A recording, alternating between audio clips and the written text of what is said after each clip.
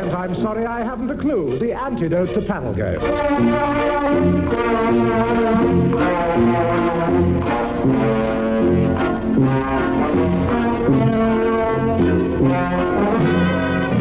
At the piano is Dave Lee, and your chairman is Humphrey Lyttleton.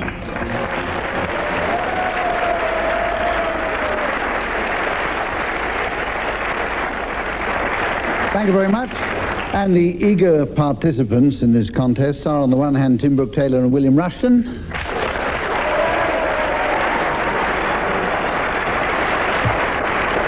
And they'll be competing against Barry Cryer and Graeme Garden.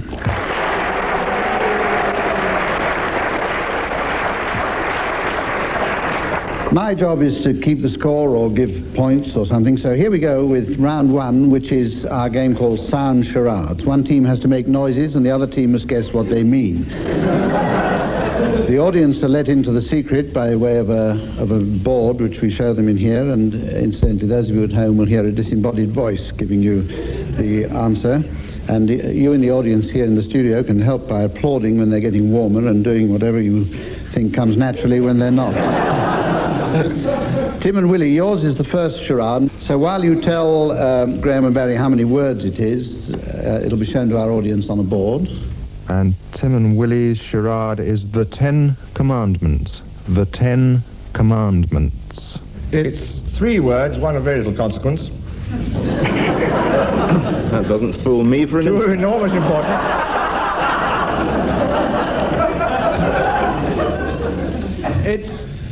It's a film. It's also something else, but we're not going to tell you what that is, because it might give it away. Dancer. Sit, beg, you fetch, put that postman down. Eat your giblets. Come, go, die for the Queen. I don't believe that last one either. Die for the Queen. The Royal Command.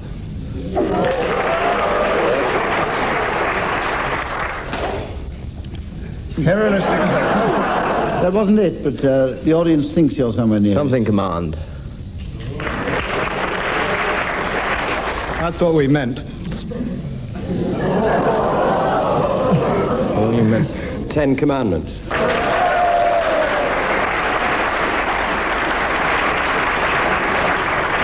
So you can tell Barry help there, enough. Once again, the man with the board is coming round to show you, and the man with the voice is to tell you at home what this one is. Barry and Graeme's charade is Pride and Prejudice. Pride and Prejudice. Barry and Graeme, how many words? 3 words. Right. Do your charade. What is it? A book. A book. Here it comes. Look at all those lions over there. I am very sorry, but I just can't stand lions!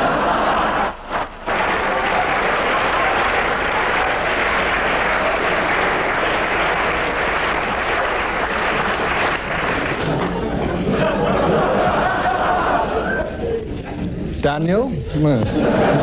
Lions is helpful, is it? I mean, lions... Enormously. They said it a lot. It's the Marquis of Bath.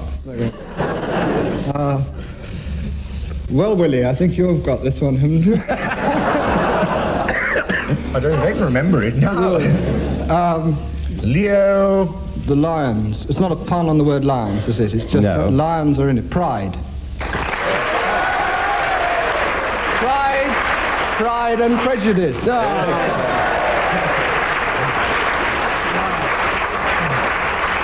Right, well, Tim and Willie have got 3.5 for that round, and Barry and Graeme have got 3. And at this point, which seems like halfway through the programme, this is where I introduce a round that's played at the end of the programme in order to give the teams time now to think of silly names for people arriving at the Booksellers' Ball. The Booksellers' Ball. Right, and now we go on to a new round, and this one should be culturally elevating. It's a musical round, and I want you to sing in teams, this is two at a time, a snatch of grand opera from a selected libretto which I shall give you. We're going to start with Barry and Graeme. Barry and Graeme, your extract comes from Mrs. Beeton's Cookery and Household Management, the section devoted to braised sheep's tongues. Dave Lee will give you the introduction, and if you'll give us your operatic version. Thank you, Humphrey. And by the way, I think you're doing a marvellous job as chairman of this programme.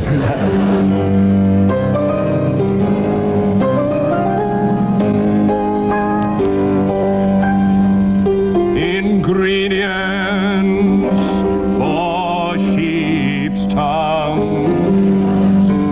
1 ounce of butter or margarine, 1 onion, 1 turnip, 1 carrot. 2 sticks of celery. Bouquet garni. 6 peppercorns, 1/2 pint of stock, 2 bacon rashers. Meat glaze. Mouth of fat in a stew pan, and add the roughly sliced vegetables. Put on a tightly fitting lid and toss for 10 minutes over a very low heat. Toss for 10 minutes. Toss for 10 minutes. Toss for 10 minutes. Toss for 10 minutes.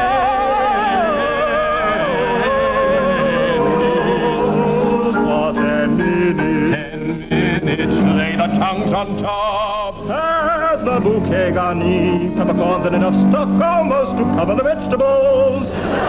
Place the bacon on top of the tongue. Cover with greaseproof paper on the lid and cook gently for about 2 hours. Oh, until the tongues are tender.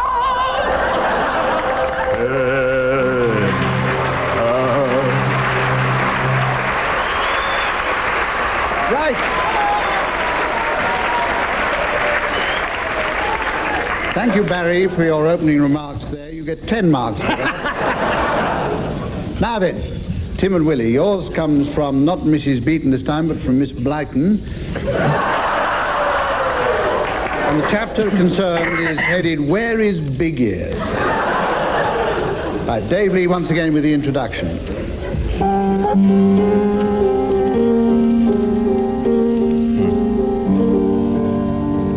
Big ears, are you hurt? Big ears, what's happened? Hello. Hello. No, I'm not much hurt. I fell off my bicycle when it went over a big stone. I'm afraid it's got a bit damaged. I'm looking for my poor old pussy.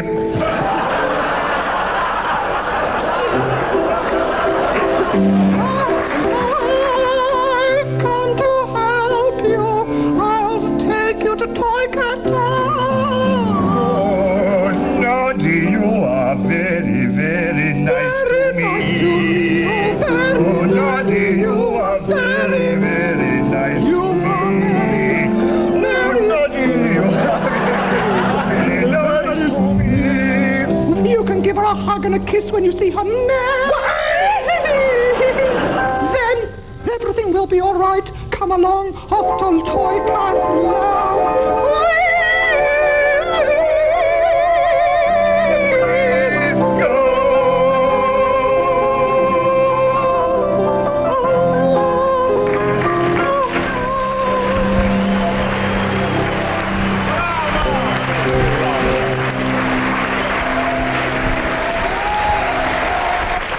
Right. Less.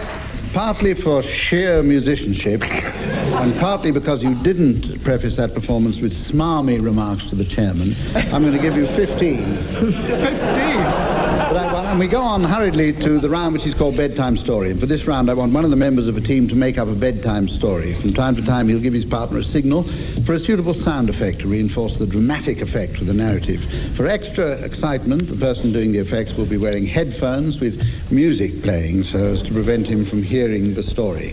I shall give you, Tim and Willie, a theme for your story. Tim, I understand you're coming out front to work the sound effects, and Willie will be telling the story and cueing you for those effects. And Willie, I want your story to involve a grandmother, a kangaroo, and a hovercraft. One fine day, Granny, a failed kleptomaniac,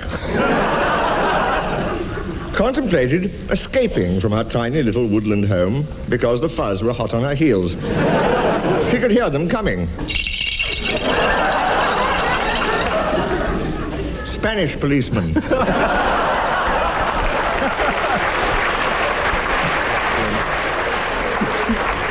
But then Granny was very old and very wise, been gun running for years, between Tangiers and Alcatraz, or wherever that place is on the south coast.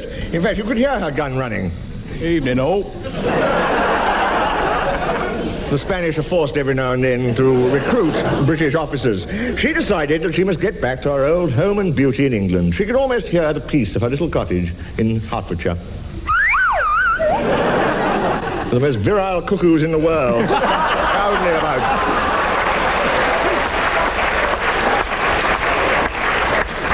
But how was she to get there? Hovercraft, she thought.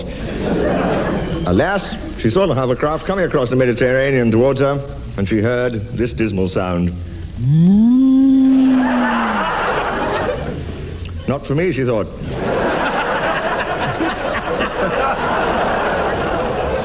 And started looking around for some alternative method of transport. Well, by some strange meeting between a camel and some form of leaping beast whose name I forget, but who had mated these delightful strains. Give us a delightful strain. It was a camel and a praying mantis. They had produced a kangaroo. So Granny slipped into the pocket, and in her little kangaroo she set off home. Just like that.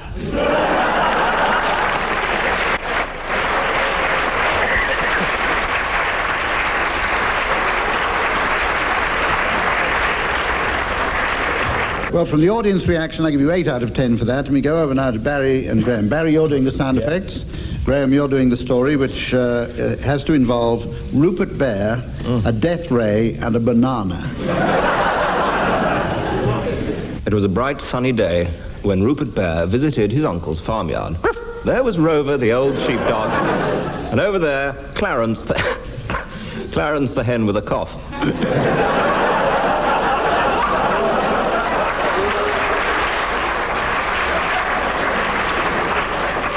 And other problems. Good morning, Clarence. Good morning, Clarence, cried Rupert. And Clarence replied, shut that door.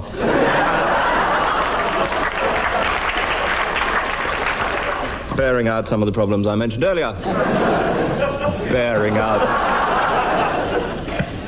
Rupert had come to see his uncle's death ray. And why not? But as he walked across the farmyard, he could see Daisy the cow in the meadow. Oh, said Daisy. And up in the hill, he could hear the sheep bleating. And down in the valleys, the artichokes... Down in the valleys, the artichokes were going cheep, cheep, cheep, cheep, cheep. Meanwhile, back in the farmhouse, Rupert's uncle leaned out of the window and shouted, Nice to see you, nice.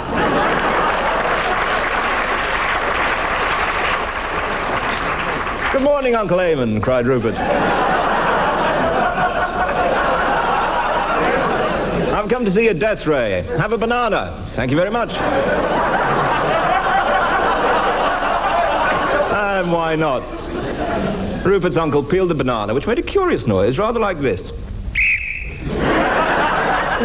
How strange, thought Rupert, but said nothing of it at the time, wishing only to see the death ray. It's in this cupboard, said his uncle, and opened the door. 3 times, 4 times. Rupert was amazed by what he saw before him, an enormous machine with whirling dials and flashing lights, and enormous electric sparks that leapt and crackled and went... Ooh.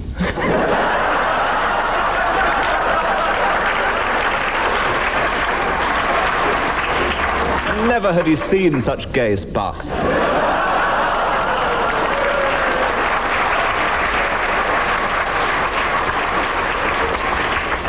Let me switch it on for you, said Rupert's uncle. What, said Rupert? Oh, I see. So saying, his uncle threw a switch. Straight through the window.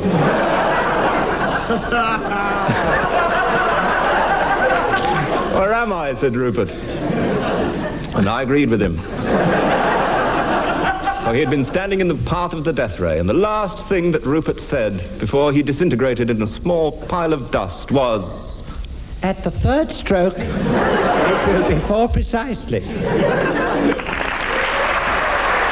Thank you, Graeme and Barry. Well, following on an objection from the other side, I've had to take off 6 marks for cheating, but I've given you 8 for getting away with it, so that brings you to 13.5, and it brings the scores level to 26.5 each. We have the game now, which is called Ad-Lib Poem. The teams are going to make up a poem. Each team member must keep going until I press the bell, which I have here, which sounds like this, as you haven't heard it before. And then a member of the opposing team must take over. This goes on until the natural artistic conclusion is reached, or until none of us can stand it anymore. Now, Barry, you're going to start the poem, and I think this is in your line, so are you ready to start off now? Your opening line is, "As Sidebottom and Murgatroyd, the duo toured the halls."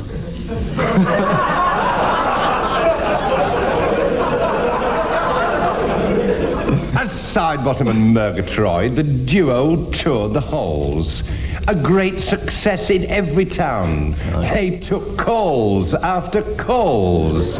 Upon the stage they strutted and fret, their hour in light so bright.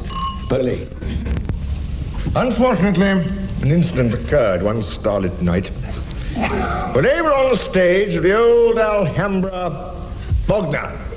Oh, you're in trouble. go on, son. But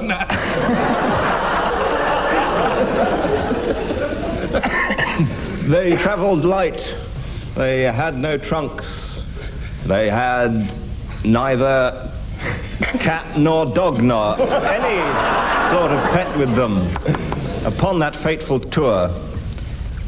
Unfortunately, they were very, very, very poor. So poor, in fact, that every night when they got home to bed, They took their little legs off and then unscrewed a head.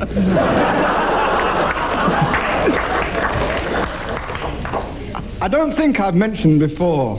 In fact, I know that it is true. It was a ventriloquist act, and it was a little blue. By blue, I don't mean dirty, I mean the colour, so. What's she going to ring the bell?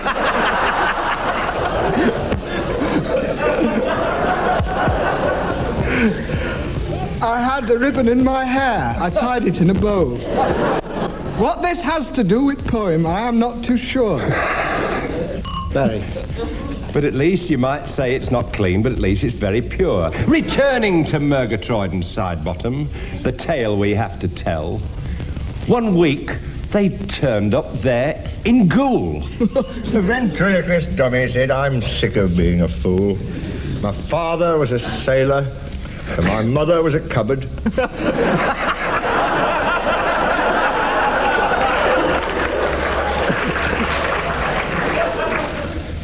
I think I've sunk myself. Unless I go. Mother Hubbard. Back to Mother Hubbard.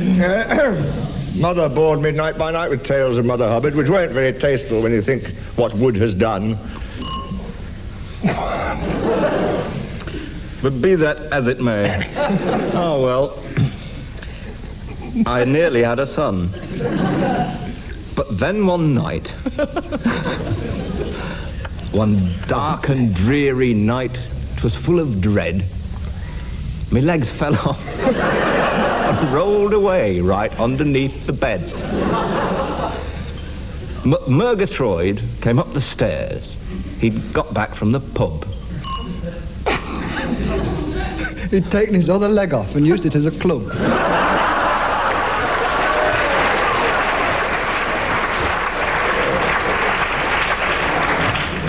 Oh, as far as I'm concerned, I'm not going to wait for an artistic conclusion. Any conclusion is welcome after that one. And we go on now to the blues. in which one side gives the other side a topic for the blues, and the other side has to sing it with, of course, appropriate accompaniment from Dave Lee at the piano. Barry and Graeme, will you give Willie and Tim a topic for the blues, please? Yes, we thought the Package Holiday Blues. Package Holiday Blues. Did you? Dave, do the introduction.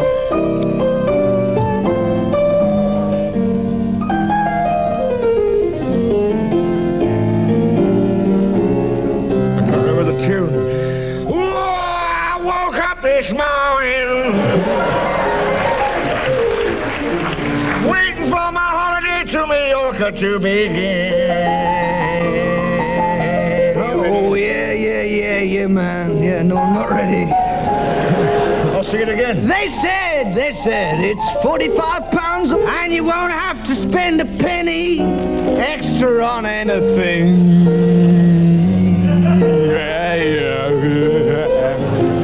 Believe me, after 15 days at Gatwick,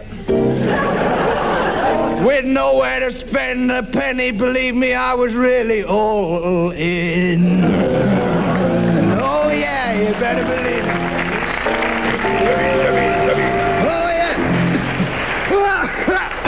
oh dear. Right, from audience reaction, 6 marks for that, and we go on with Willie and Tim giving Barry and Graeme a topic for their blues. What is it?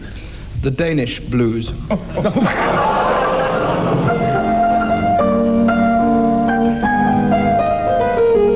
No woke up this morning.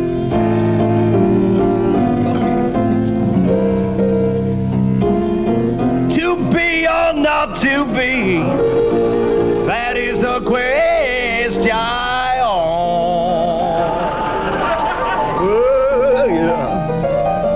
Whether there's no blood in the mind to suffer slink narrows my outrageous fortune. Yeah. Tell me, baby, tell me, what did those words you choose? 'Cause I'm Hamlet, Prince of Denmark, and I got those Danish blues.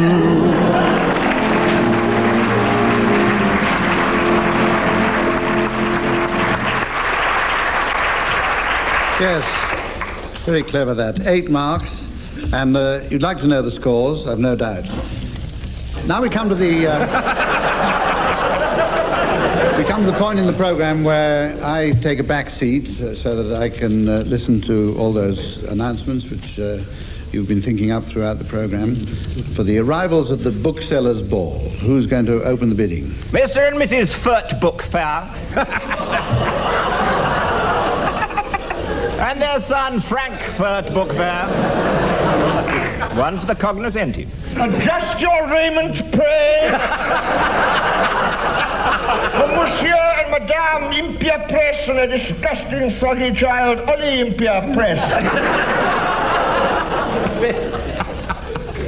Sliding by almost unnoticed. Oh, no, he's not.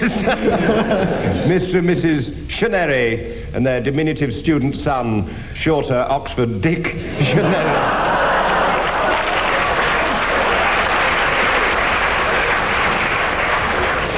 Please be extremely kind and welcoming to Mr. and Mrs. Zine and their disgusting daughter, Margaret, known as Dirty Magazine. It's come a long way. Raptures of delight, if you will. For Mr. and Mrs. Scabbin and their uncle, Tom Scabbin. Here on a day trip from France, they caught a packet of Boulogne, but they keep smiling. Mr. and Mrs.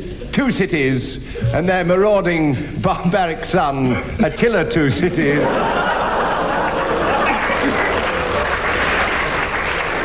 A face, unfortunately, not to be seen in our midst tonight. Mr. Baggers and his carp. Unfortunately, the carp ate Baggers. Class. Class, be honest. Class. Will you prepare to hurl yourselves around with mirth at the arrival of Mr. and Mrs. Surrites and their dipsomaniac daughter, Alicia, known as Pub Alicia Sorites. Touch the hems of several garments for the entry of Mr. and Mrs. Clopedia and their naval son, Ensign Clopedia. Cock and eyebrow. For Mr. and Mrs. Jonathan Cape and their son, the great S. Cape.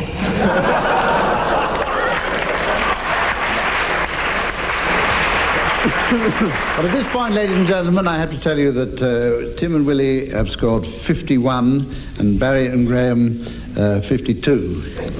And this pretty well brings us up now to the end of the... Mr. and Mrs. Ding Library and her son, Len Ding Library. Mr. and Mrs. closely following, Mr. and Mrs. Tents Page and their son, Contents Page. And who's that with them, Mr. and Mrs. Tease Falcon and their daughter Moll? Ursula's and their daughter Bestsellers. Who's just had her appendix removed.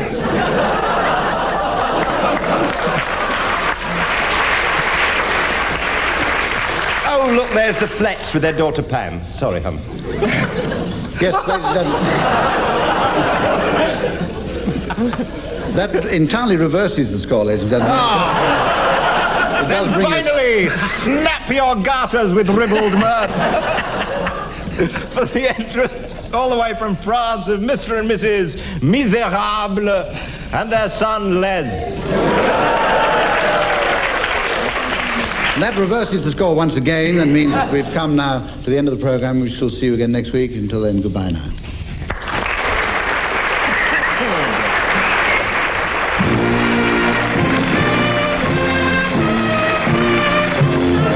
William Rushton, Graeme Garden, Barry Cryer and Tim Brooke-Taylor were being given silly things to do by Humphrey Lyttleton, with Dave Lee setting some of them to music. Production was by John Castles.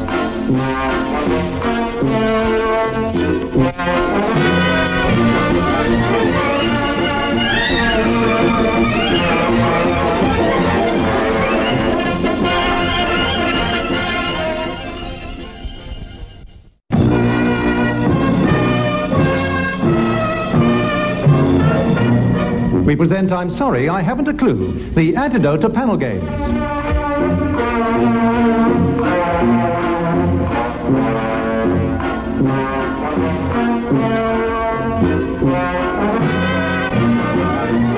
At the piano is Leon Cohen, and your chairman is Humphrey Lyttleton.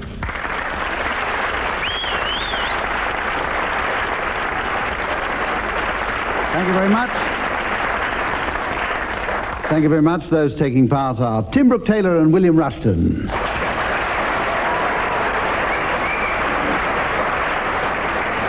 And they'll be issuing a number of unlikely challenges to Barry Cryer and Graeme Garden.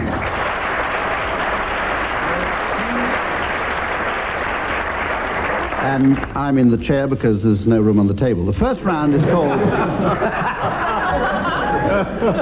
In order to get the game off to a turgid start, we have a round called Sound Charades. One team has to make noises and the other team must guess what they mean. The audience are let into the secret and can help by applauding when they're getting warmer.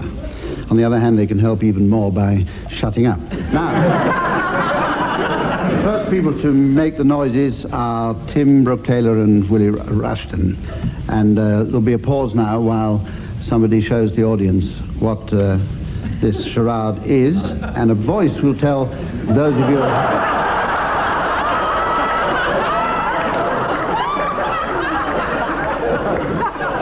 And Tim and Willie's charade is a walk in the Black Forest. A walk in the Black Forest.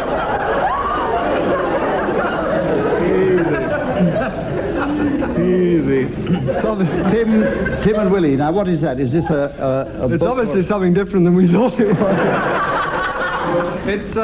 It's a piece of music. Piece of music. Okay, does that satisfy you, Barry and Graeme? You've got the answer straight away, have you? You'd like them to make their noises. With the noises first. Yes. Are you how many parts are you doing it in? We're doing it all together. All together. All together. Do you want to know how many words there are on the... Yes. Damn. 6. But some are unimportant. You said of 6. Okay, it's all going... Okay, here we go. Well, it's a lovely day, isn't it? Let's step out a bit. Yes, I listen to the birds tweeting. Tweet, tweet! Oh, and just listen to the trees whispering.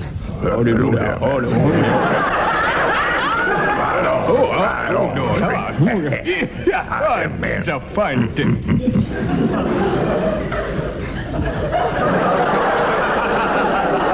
Barry and Graeme, I want you to be very careful.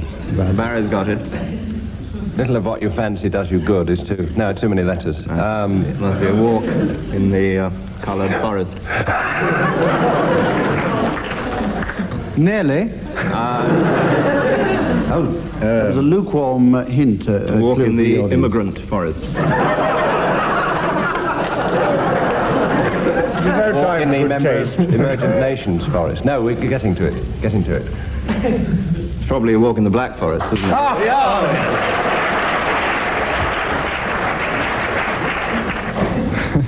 You scored 2 points for that, because it says that I've got to give you 2 points here. And Barry and Graeme, it's your turn to make the noises, and Tim and Willie, it's your turn to guess what they represent. Once again, the audience will be shown. Barry and Graeme's charade is Anthony Wedgwood Ben. Anthony Wedgwood Ben. Barry and Graeme, is this a work of fiction or what? There are 2 theories on this. No, it's not a work of fiction. It's a work of fact. A work of God of fact. It's a person. It's a person. A person, right? That gives you, that narrows it down a bit for you. How many letters? Words? 3 words. 3 words. And we'll do them one by one in the right order.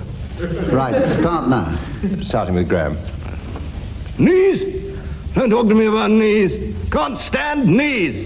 Knees are out. Oh! Part 2. What's that under your bed? Oh, that's... Good Lord, that must be worth a fortune. Certainly is.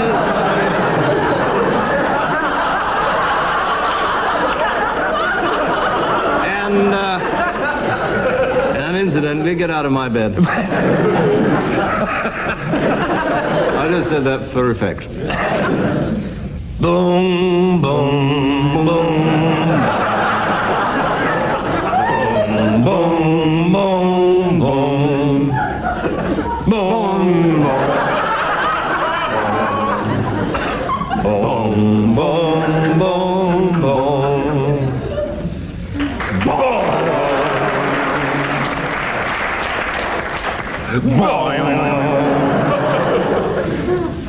Edgar Allan Poe.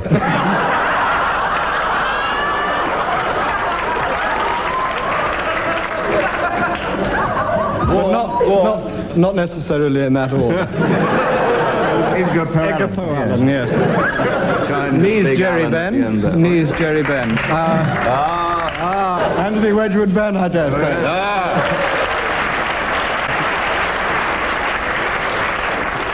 Can you explain how you arrived at that conclusion? I don't know, he's a work Barry and Graeme, I'm only going to give you 1 mark for that, because they took longer to guess it, but you took longer to do it. This is where I introduce a round that's played at the end of the programme. I want to give the teams time to think through the programme of silly names for people arriving at the publican's ball. Publican's ball. So start thinking teams, because you won't need to think in any of these other rounds. This one's the blues, familiar round to all our listener. And we have Leon Cohen at the piano to provide the accompaniment to this. Each team will give the other team the topic for a blues, which they must then improvise. And Barry and Graeme will give a topic, please, to Tim and Willie. We'd like to give you the Private Army Blues.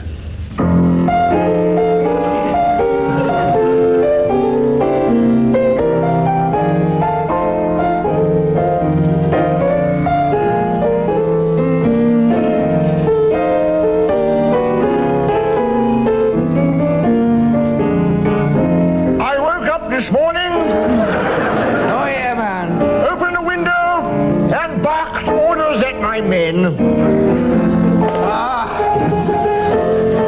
Look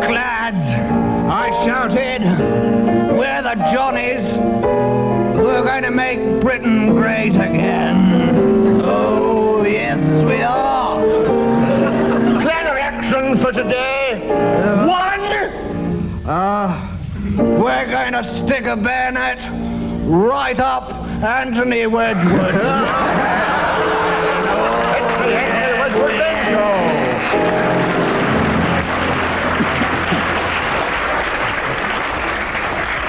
Nothing personal, Okay, Tony. very good. And, Or you might notice us coming. Tim and Willie, will you give a topic now to Barry and Graeme? Sugar rationing. Very sure.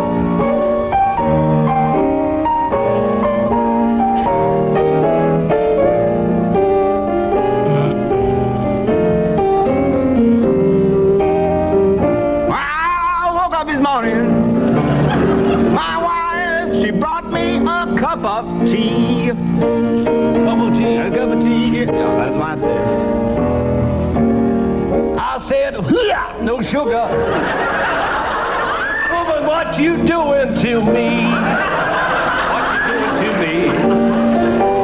Well, she said, do you want some honey? I said, sure do, honey, but after I've had this cup of tea.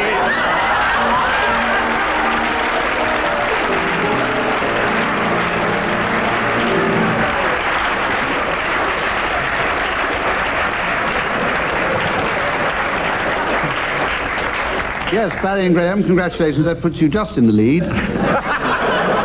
We go on to a round which is called New Words. For the simple reason this is a new round which we haven't played before. And for this round I'm going to give each of you a word which you must then use in a sentence to demonstrate its meaning. The members of the opposing team can challenge if they disagree and give the real meaning if they can. And marks will be awarded only if I remember to write them down. Barry, let's start with you. And your word is burle, B-I-R-L-E. My wife said she'd always loved Ives. I thought she meant saint, but found she meant burl. Ingenious. Well, I'm told he enjoys being a burl. No, to burl means to carouse. Oh, it's a verb. Yes. Yes. You didn't want me to tell you that, did you? No. It makes it more fun if I don't. What's verb? Right. Now then, Willie, your word is blad, B-L-A-D. And as we didn't tell... First Chinese Western was Glad Day at Brack Rock.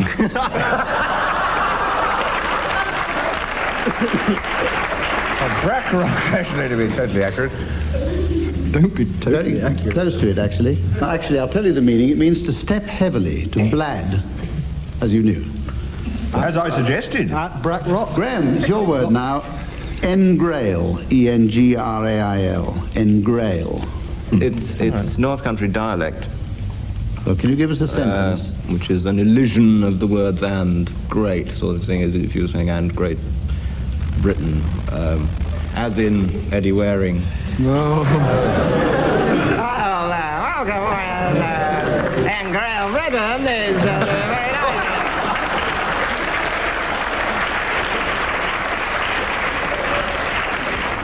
Well, bare-faced is the word for that. But anyway, Tim and Willie, any improvements on that? No, I can't do Eddie Waring at all, can you? Nor can Eddie Waring. Like to do somebody else. But we could improve on him. No, I'd have thought that was correct. Well, actually, engrail, I'll tell you what it means. It means to render prickly. To render prickly. Yes. And Tim, your word, and if you write this one down, because it's a bit complicated. Sorry. It's me hay fever. Zaptieh. Z-A-P-T-I-E-H. He sank to his knees shouting, "My zaptiers are frozen." But on the other hand... Elaborating, I mean, can you elaborate on that a bit? Its meaning as zaptiers are what? It's a sort of... Go on, son. sort of basket you play... We're not having any double play meanings on this. zaptiola with. That's a blad. It's a sort of zaptier. Tarara zaptier. Well, you're getting closer all the time. Zaptier. T-A. Good night. I know this. Very noted. I know Very it, noted. Humphrey, you see, I know it, because it's Czechoslovakian for shooting stick. I'm sorry, I'm declaring my interest in this. I do know that it is Czechoslovakian shooting stick. Well... It's onomatopoeic in a way, because you ram it into the ground and then sit on it, and it's a sort of zap. Hey! The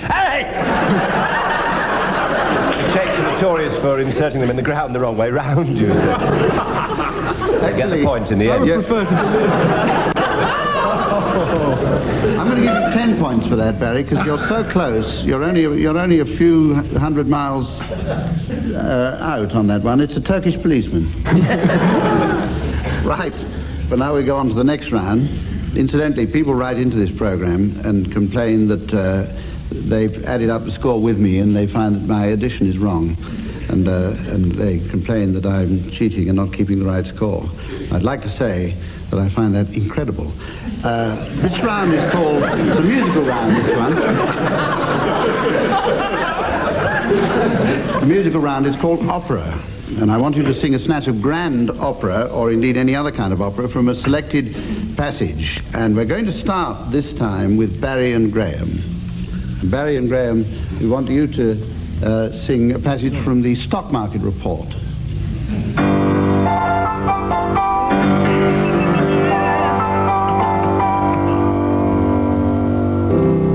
The pace of yesterday's advance in London stock markets proved too hot to be maintained today, and generally irregular conditions developed after a firm opening.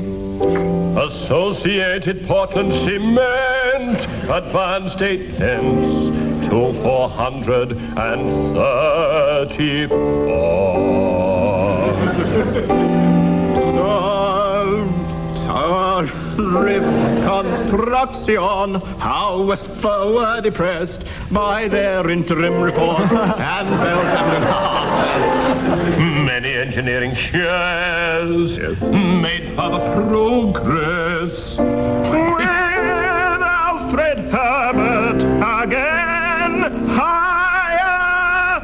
Alfred Herbert again higher. In the coming year, raised Alfred Herbert.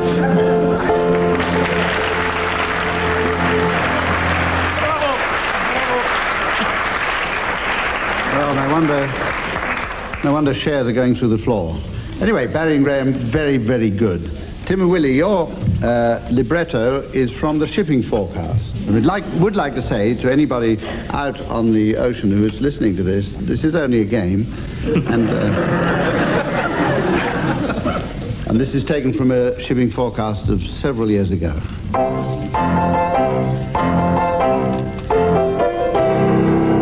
And now, here is the shipping forecast issued by the Meteorological Office at 1710 British summertime.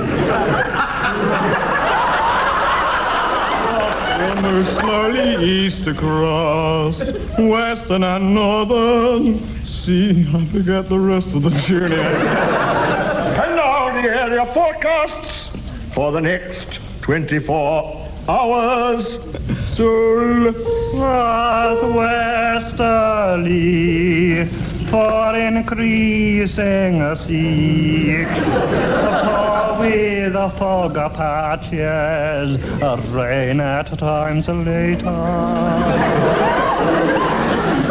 Irish Sea. Irish Sea. Yes. Irish Sea. Certainly 3, increase in 5 or 6 near in southwest. Fair Isle. Oh. Faroes. Oh, Pharaohs.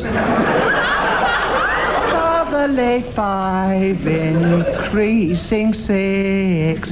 No icing, locally poor. Rocco! Oh, thank you very much.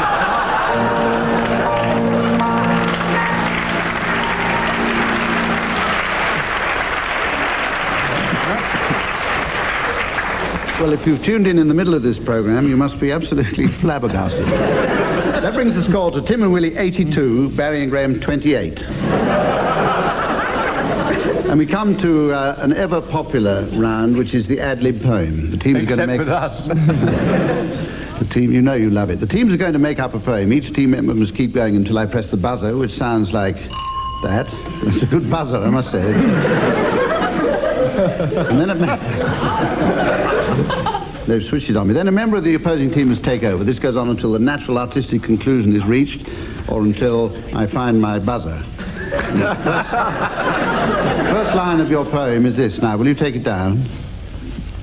Give over, do, oh, please leave off. You're going to drive me crackers. We're going to ask Tim Brooke-Taylor to start. Oh, good. Excellent. I shall be awarding the marks for poetic feeling and sensitivity and a complete, total absence of rude words.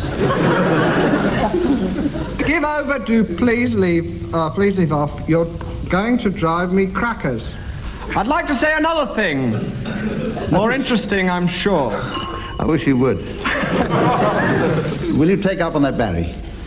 That though I may be honest, sir, at heart, I know I'm poor. But gold and riches, what are they? And money in your purse. As I go through life's pageant, I know it might get worse, and yet a smile is in my heart. Because pennies aren't all that. I've seen them.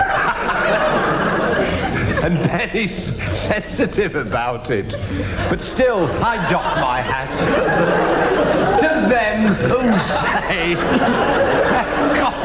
say, to them who say, oh, away with gold. It's what's in your heart that counts. Willie.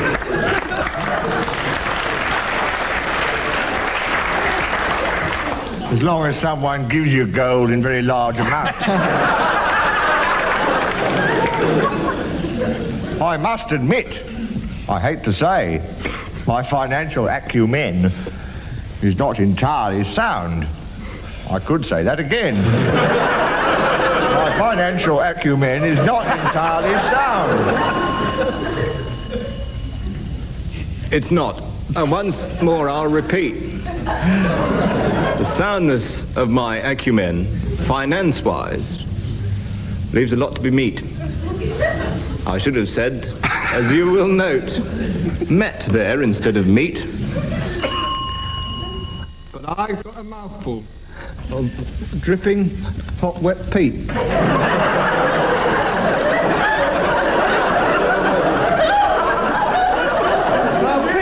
Now, Pete was none too happy about this situation.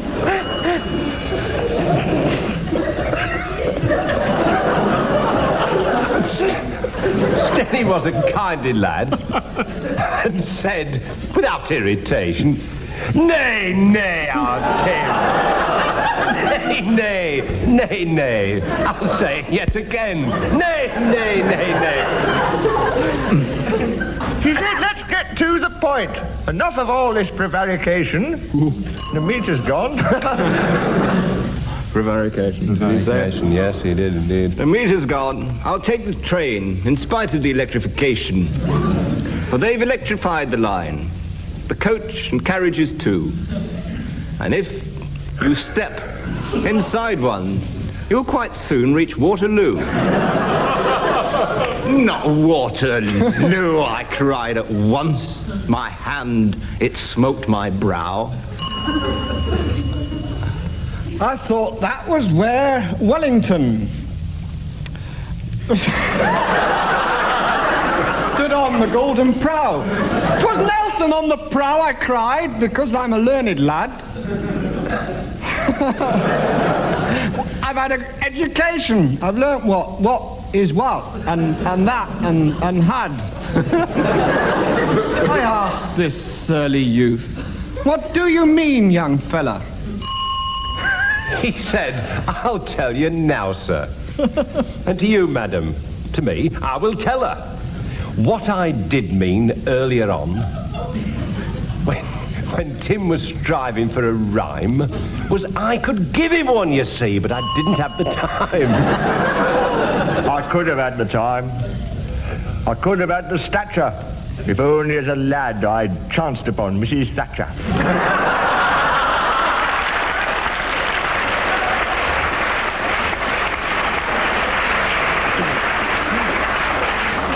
I know of no better artistic conclusion than Mrs. Thatcher, so we'll go on now to the round where I have a well-deserved kip, while the teams give their announcements for the late arrivals at the publican's ball. And anybody can start who likes to. Striding through the door, and not a moment too soon, Mr. and Mrs. Tonic and their lovely daughter, Jean Ann Tonic. Please welcome, from London, the Bitter family. That's Arthur Bitter. And his meek daughter, Mild Ann Bitter. Admire their boldness. Camp Barry and his caustic friend, Dry Ginger.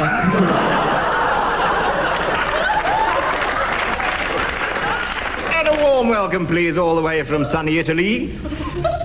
The Teeny family, Mr. and Mrs. Teeny, and their lovable mother, sweet Ma Teeny.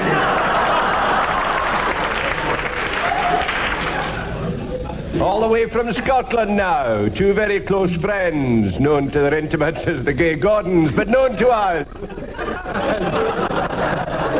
Angus Durabitters, his very close friend, Huey Dram. And also from the heather-clad Highlands. Oh, welcome. Mr. and Mrs. Twisky. And their lovely daughter, Moll Twisky.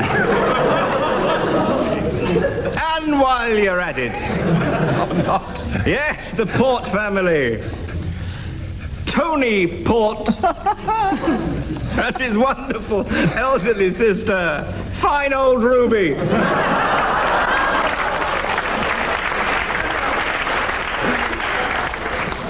Jack Daniels and his wife, Cherry BB Daniels. Mr. and Mrs. Attick and their son, Titus Attick. There was another version, but thinking of the lovable nuts we meet in pubs all over the land, will you welcome all the way from Italy, Signor and Signora Ascio, and their drunken son, Giovanni. Not to mention Mr. and Mrs. Rowwater and their daughter, Minnie Rowwater. And from Greece, O. Who's O? Correct.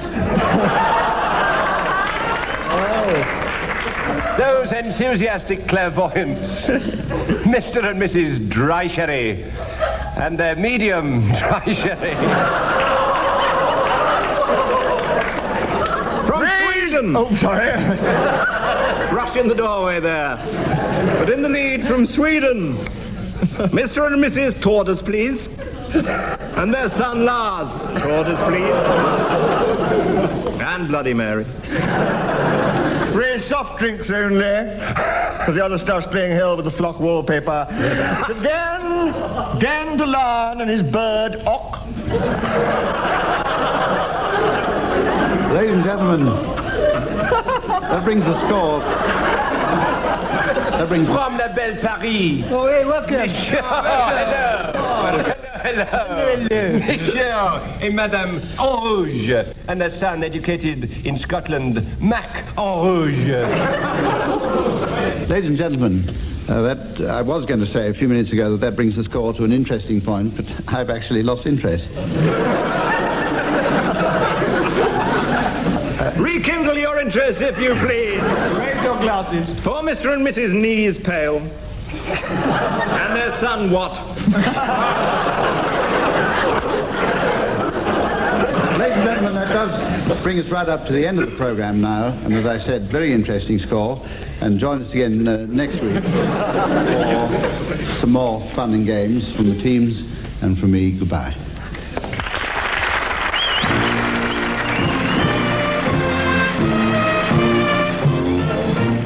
William Rushton, Graeme Garden, Barry Cryer and Tim Brooke-Taylor were being given silly things to do by Humphrey Lyttleton, with Leon Cohen setting some of them to music. Production was by John Castles.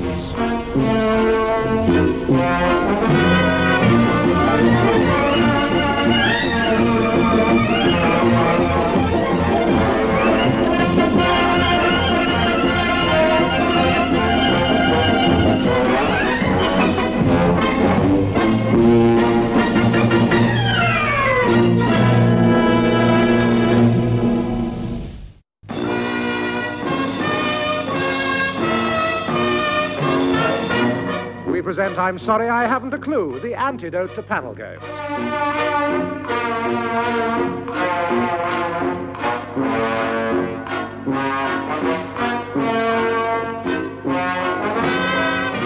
At the piano is Dave Lee, and your chairman is Humphrey Lyttleton.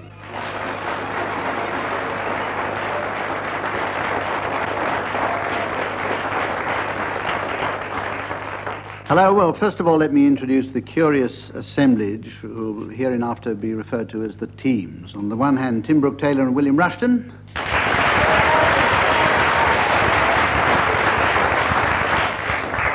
And on the other hand, Barry Cryer and Graeme Garden.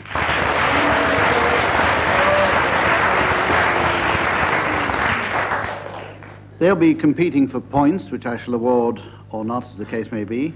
The first round is called Censored Songs. I'm going to ask each of you to sing a song, and during the song, it will be your task to censor, by means of a buzzer, any words considered by you to be likely to outrage public decency or frighten the horses. So, fingers on the do-it-yourself Mary Whitehouse kit, and away we go. Barry, I'm going to ask you to start with a touch of the wartime nostalgia. We'll again, don't know where, don't know when, but I know we'll again some sunny day. Keep through, just like you always do, till the blue skies drive the dark clouds far away. So will you please, to the folks that I tell them I won't be long. They'll be happy to know that as you saw me, I was.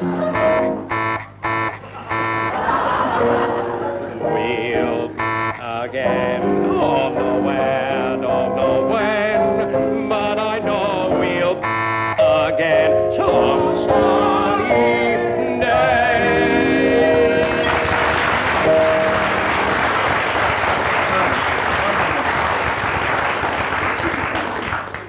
Very good. I prefer that, in fact, to the original. Willie Rushton now, something from the Fred Astaire songbook, I believe. Tell you what, the best things happen when you're... Things you would not do at home come naturally on the floor. For soon becomes when you hold her in your arms that you've never before. Even guys with two left are right if the girl is sweet, and if by chance they're should while proving that the best things happen when you the voice does it. Fine, well that puts Barry and Graeme in the lead, but Willie and Tim have more marks. This is where I introduce a round that's played at the end of the programme in order to give the teams time to think of silly names for people arriving at the teacher's ball. We've had that suggestion for an occasion sent in by the Reverend Arnold Page, and just to keep the team on their toes, he sent a couple of suggestions in himself. Mr. and Mrs. Thmetic and their son Arithmetic, and Mr. and Mrs. Dent Romance and their son Student Romance. We shall see how you fare at the end of the programme. Now, tag wrestling. In this round, I'm going to give each team the payoff of a story, and I shall then start one of you off telling a story to fit your punchline. And then when I feel like it, I shall press my buzzer, which goes like that, and a member from the opposing team will have to take up that story, but make it fit his punchline. Now, Tim and Willie, your punchline is, and I'll give it to you slowly so you can write it down. So the hedgehog pounced, and custard flooded the brewery. So the hedgehog pounced and custard flooded the brewery. Have you got that? Yes. Barry and Graeme, yours coming up. The choir boy went peep, peep, but the cactus wobbled as they sat. Sorry? Sat. As they sat. As they sat. Right. Now, to start off, as I gave you yours first, and you've had a bit of time to think, Tim Brooke-Taylor, start us off. Chief Inspector Hodgkinson, known as the hedgehog at the yard, was strolling along outside Buckingham Palace when he suddenly heard sounds of merriment. It was the young prince's birthday party going on. Now, the young prince, as we all know, is called Prince Andrew. Oh. Graeme Garden. Prince Andrew is, in fact, a member of the local choir, the Buckingham Palace choirs, and is known as a choir boy. Prince Andrew was deeply upset to learn of the recent demise of Hedgehog of the Yard, as he knew him, and attended the funeral. And shortly after that, went on a tour of America. Over to Willie Rushton. Well, indeed. They went to Milwaukee, where brewers goes quite berserk, but it was during Prohibition. So the brewers, quite naturally, in those days, turned to producing various forms of other liquid, which they could make with the same vats, like steaming implements. Viz, for instance, custard, which is where the whole mystery comes up. Barry Cryer? An interesting sidelight, but that's having nothing to do with this story. They did, in fact, they were taken out, in fact, on a day excursion to the desert, and Prince Andrew, known, of course, as the choir boy, was invited to sing with the rest of the choir in the desert. Now, there's a quaint old tradition in the Mojave Desert, among the Indians of the Mojave Desert, a cry of peep, peep, to try. Tim? Which they make when they wish to go for a short holiday. While on holiday, one of these Indians happened to get the film rights of a British film about an ex-Scotland Yard man called the Hedgehog, but it had to be set in America, of course, for the American audience. Where better than Milwaukee, where the brewers produce custard. So the film starts. I have this great idea, boss. Cactus custard. Tell me all about it, as soon as these choir boys have left the room, said the boss of the brewery. They are about to demonstrate the strange cry of the Indians of the Mojave Desert. Indian choir boys are being wholly irrelevant to the film. The producer said we cannot have more of this, but I do like the inspector. He is excellent. I like the references to Prohibition. Those we will keep in, and the custard, it makes for a wonderful denouement. I can almost imagine a denouement now with the inspector. Suddenly, the head of the studio walked in. I have my own ideas on this story. We build up to a climax in the desert, where you have this lone choir boy in the rays of the setting sun. What am I talking about, he said. I'm having one of my fits again. What I meant to say was the final denouement of this is when the brewery must be destroyed. Oh, the hedge. And the choir boy, played by Doris Day, comes in with a motor horn and finds this cactus, and then for no reason at all, this is the best part of the movie. Doris Day could play the inspector. That isn't bad, said the producer. Or indeed she could play the custard with Howard Keel possibly doing the brewery number. Now there's this huge final scene with the Busby Berkeley. It's always the brewery. There's the yellowness of the custard spreading around, and there's the magnificent final scene with Hedgehog, in all his glory, suddenly observes the ancient custom of cactus sitting, taking place before him across the floor. Turned round in a wild moment, the Hedgehog turned round. And he turned round again. He was getting dizzy. At this moment, he decided to destroy the brewery, and the Hedgehog pounced, and custard flooded the brewery.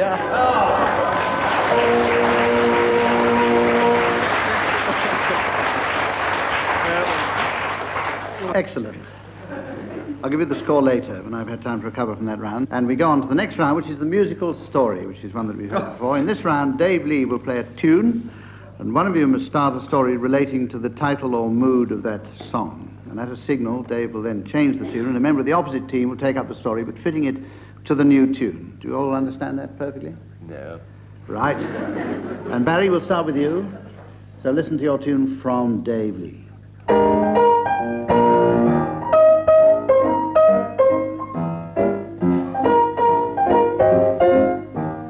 It was during Vespers that Cyril realised that he didn't want to be a choir boy, but in fact a chief inspector at Scotland Yard.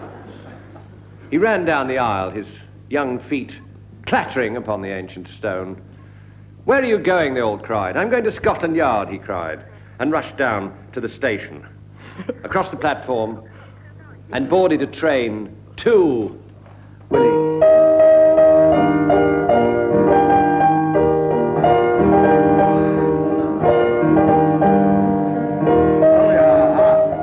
offices of Bryant and May.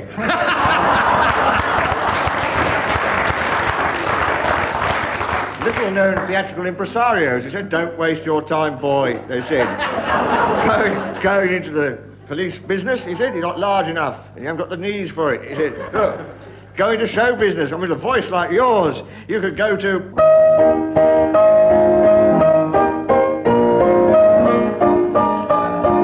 Graeme Garden. You could go to have piano lessons. There's a very good man. Plays on Sundays down the old Bull and Bush. You go and see him, he'll set you up. Thank you very much, said the choir boy, whose name had escaped everybody's mind. Cyril.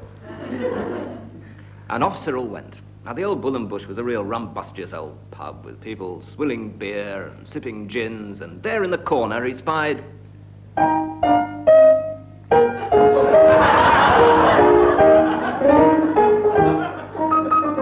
Oh, dear. Tim Brooke-Taylor, will you wind up the story with this one? Certainly. 3 blind mice. At that moment, 4 pink elephants emerged from a doorway. 5 bats that shrieked, Harold Wilson for king. At that moment, we all woke up and it was a happy ending.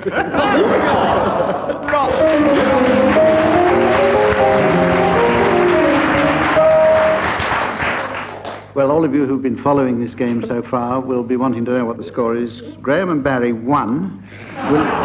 Willie and Tim in the lead by quite a margin, 1.5. And we go on to a game that's called Word for Word. In this round, one of the members of the team says a word and his partner must say another word totally unconnected with the first, and so on. The other team may challenge and try and prove a connection. They have buzzers, and as soon as they buzz the buzzers, I will ask them to prove the connection. I'm going to start now with you, Willie Rushton. My first word for you is braces. Horse meat. Alarm clock. Ashtray. Red light. Glowing red end. A challenge from Barry ashtray. Cryer. Glowing red end of cigarette ashtray, red light ashtray. Really. Very clever. Very good. Yes, yeah. I think I'll give you that one. Now then, it's you to start then, Graeme Garden, with the word mug. Perambulator. Challenge from, I didn't clear my, who was that challenge? Was that Tim? They rhyme in Chinese. Sideways. You're right as far as Chinese spelling is concerned, but in point of fact, the pronunciation is different, so I'm not going to allow. Just want to say that. Will you, what did you get, how far did you get? Perambulator. Start with that one, then... So it's Graeme again, is it? Yes. With another word? I'll give you another word, yes. Grope. Light. Theodolite. Microphone. Shoelace. Artichoke. Knee. Pentecost. What? Spinach. I'm watching. Drama. Arrow. Challenge there from Willie. Drama and arrows, westerns, that sort of thing. It's not funny. Yes, I'll allow that one. You can say drama. It's got to be something called Flaming Arrow with Elvis Presley or something. Good challenge. Thought we'd slip that one past. I would start, Tim, it's over to you now, and your word is sordid. Is it?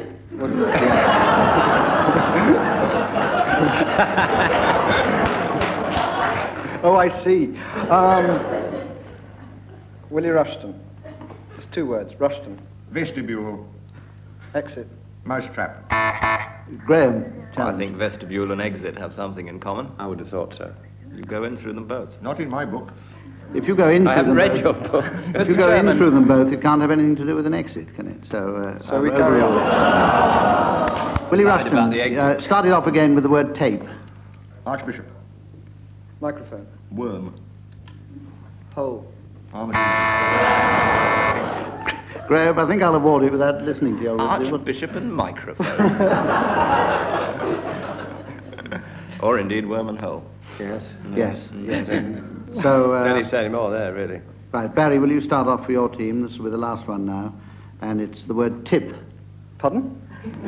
Thank you, Tim. T-I-P, tip. Meteorite. Meteorite after the show.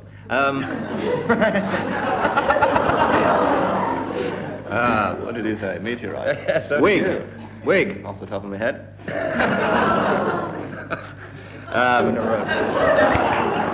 Hair, bit under the arm. Tim, you challenge. Well. I hoped you wouldn't do. Wig and hair. I won't allow that one because it was H-A-R-E, wasn't it? Yes, of course it was. Yes. Right. Will you start very quickly then with tin opener? Man. Tinned man, which is very popular Yes. in certain parts of Africa. Very good. Right. Well, that alters the score considerably. Now we go on to ad-lib.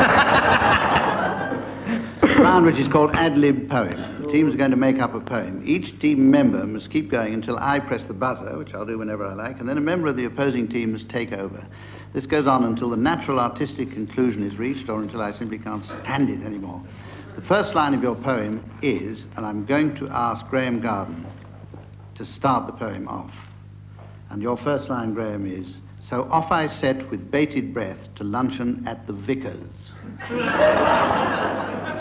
So off I set with bated breath to luncheon at the vicar's. And I must say that I did hope my wife would bring her tickers, her 2 alarm clocks that she wore upon each wrist each day. And every time when she got up each morning, I would say, "By God, lad, surely thou not going to wear 2 clocks again?" "Oh, yes," she said. It is extremely fashionable and reminds me I'm not dead. Because living with you is extremely boring, because all you do constantly is talk about the flooring. I know you never wanted to go into the church. Barry. And if you do, you leave me in the lurch. By now I am demented, I am deranged, but I have realized the meter, it has changed. But still I spoke to her as we both quaffed a cup of tea. I said to her, my love, are you glad to be wed to me? There is one thing I must say, lad," she said, with great regret. I want a great big furry thing. You'd call it a big great pet. He said, "Is that what I'd call it, love?" She said, "You would, I trow." She said, "You mean a pig, or even possibly a sow?" She said, he said, I forget which now. It doesn't matter much. But if you want to have a sow, then I must build a hut. But sows, my dear, my wife explained, they live inside a sty. "Oh," said the vicar, "me, oh me, I'll get the meter right, oh my." What I could do for your pet, my dear, my duck, my dove, is tear all the flooring up and build something to put up above these amazing animals that you are collecting once a week. Stanley's a vicar who cannot speak. Cannot speak, the vicar said. Cannot speak? Nay, nay.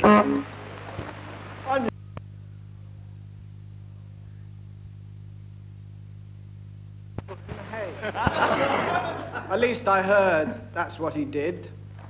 From an old poacher man. He lived on yonder hill, he did. And he had a frying pan. And in that pan he'd cook and coop. And things you've never heard. One day, I'll tell you, and it's true, I saw him cook a bird. "There's nothing wrong with that, my dear," the vicar then replied. "My dear," I said, "well, you watch your tongue." Then I continued, saying that I saw this poacher man bird. I don't mind. But I don't. So when they heard cooking birds, certain positions were created. Right, sir. Why not cook choir boy? He'd be tasty. Go, I think again, I think I've been hasty. He said, and I shall think yet again. Why don't we cook the sow? And the vicar said, "Oh, that's very well, but oh."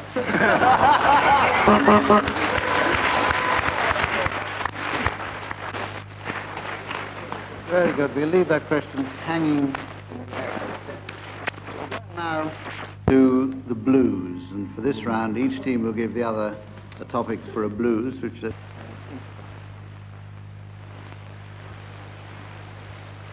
Barry and Graeme, will you...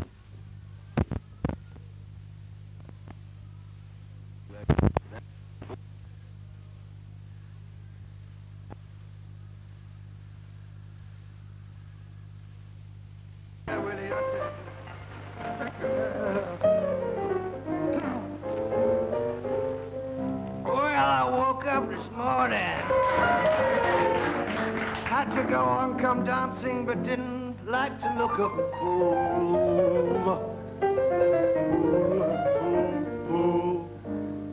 So I took myself round, oh yeah, to the Lionel Blair dancing school. Ah, sure you did,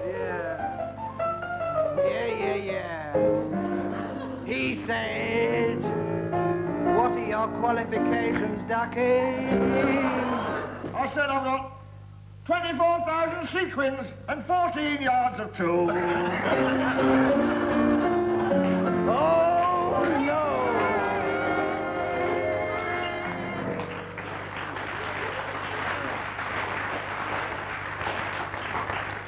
I should have told you at the beginning of that round that I'm asked to mark this one for wit, cleanliness and brevity. I know. And lack of Anyway, dressmaking. Tim and Willie, it's your turn to give a subject, please, to Barry and Graeme. The Crufts dog show. Crufts.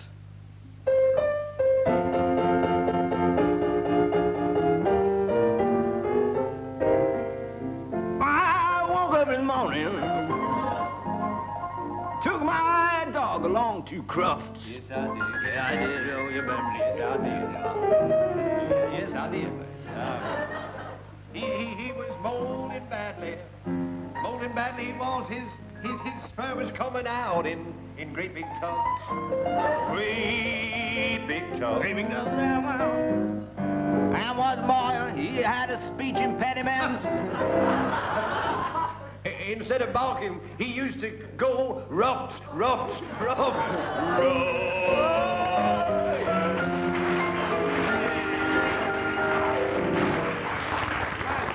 Thank you, Sonny Terry and Brownie McGee. This is the point in the programme where I go home so that I can miss your announcements of the arrivals at the teachers' ball. So as soon as you've thought of one, start it off, and I'll be back later. Mr. and Mrs. Mattix and their rather posh daughter, Martha Mattix. Oh, please welcome. Mr. and Mrs. present, and their children. Smith present. Wilkinson And Mr. and Mrs. Master Study. Oh. They were coming. And their son, Ed Master Study. Pray be crouched for Mr. and Mrs. London Education Authority and their daughter, Ina London. Please give a friendlier welcome, please, to Mr. and Mrs. Bun and their pyromaniac son, gone. known as the Bun Son Burner. Oh. Have you spotted over there in the doorway? Yes, I have. Mr. and Mrs. Gibrazasod and their son, Al Gibrazasod. Hurriedly followed, and will you welcome, please, Mr. and Mrs. Nometry and their horse, Trigger. While we're on the subject of pyromania, would you welcome, please, Mr. and Mrs. Scale and their fur-raising son, Burnham Scale. Let us hear it for Mr. and Mrs. Igiter and their colourful offspring from the deep south, Gordy Amos Igiter. Mr. and Mrs. Turchips and their daughter, Miss Turchips. Miss... Who's just there? Miss Turchips. And will you welcome, please, a warm hand. A squash in the doorway. Quit pushing, please. For Mr. and Mrs. Kate of Education and their distinguished military son, General Sir Tiffy Kate of Education. Followed by corporal punishment. Not to mention Mr. and Mrs. and Bottom, and their daughter Kay and Bottom. Mr. and Mrs. Day Levels, and their son Owen Day Levels. At this point, ladies and gentlemen, at this point, we come to the end of our contest. The score is a very interesting score at the moment. What is the score? I'll tell you.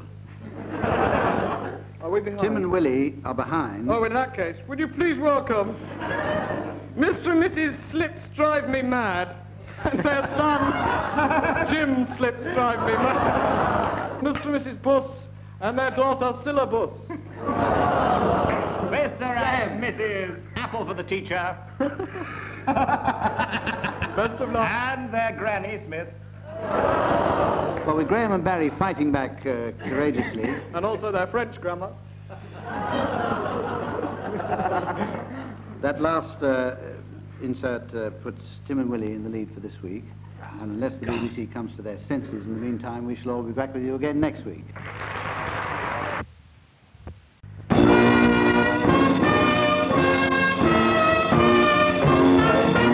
We present I'm Sorry I Haven't a Clue, the antidote to panel games.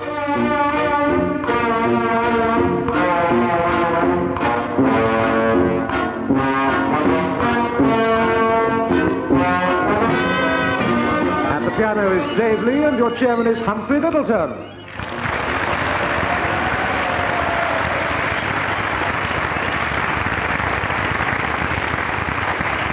Hello, and if you're looking forward to another keenly fought contest of wit, memory and skill, then you should be tuned to Yesterday in Parliament. We're going to play I'm Sorry I Haven't a Clue with Barry Cryer and Graeme Garden.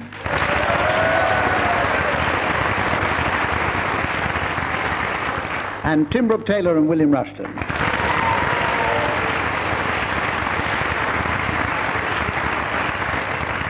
And I'm here because it's half an hour out of the cold, so let's start with round one, which is called Censored Songs. Dave Lee at the piano will give each member of the teams an intro of a well-known song, and they have to sing it. But they have to censor, by means of a buzzer, any words which they consider will outrage public decency or frighten the horses. So we're going to start now with Barry Cryer, and Dave Lee, will you introduce a song to Barry?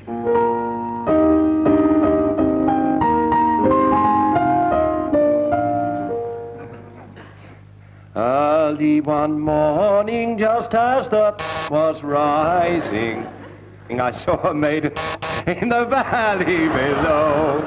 Oh, don't me, oh, never me, how could you, a poor maiden so?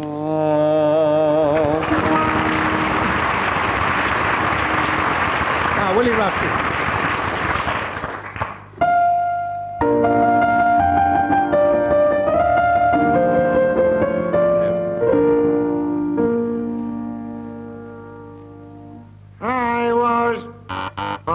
Post at the corner on the street.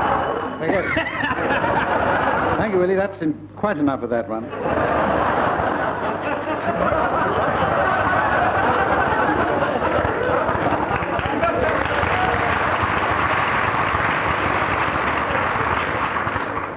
I think it would be invidious to give one team or another more marks than the others, so I'm not going to give any of them any. I'm going to say that this is where I introduce a round that's played at the end of the programme, so that the teams have time to think of silly names for people arriving at the cleric's ball. And once again, the Reverend Arnold Page of Castle Carey in Somerset has sent in that suggestion, and has also given us a couple of his examples to show the standard to which the teams have to aspire at the end of this programme. His examples are, for instance, the Venerable and Mrs. Balls and their son Canon Balls, Sister Marie Lecoir and her nephew Evan Lecoir. They are teams. Start thinking now, and we come to a new game which is called a right pair. In this round, one team pretends to be a pair of something, pepper and salt, or Burke and Hare, or Muir and Norden, or whatever, and they give the other team a clue, and they have 10 questions to guess, and our audience will be shown on a board here what it is they're trying to guess. And I hope in passing you'll show it to me as well. So, Tim and Willie, you're going to do the first one, and we await with bated breath the arrival of the board, which is now going to show the audience what it is. We're going to guess it, or... Sorry. No, you're going to do it. It's going to be your... You've got to give them the clue. Barry and Graeme are going to try and guess it. And it's Snow White and the Seven Dwarfs. Snow White and the Seven Dwarfs. Well, it's... Willie's quite clean, and I'm quite small in many ways.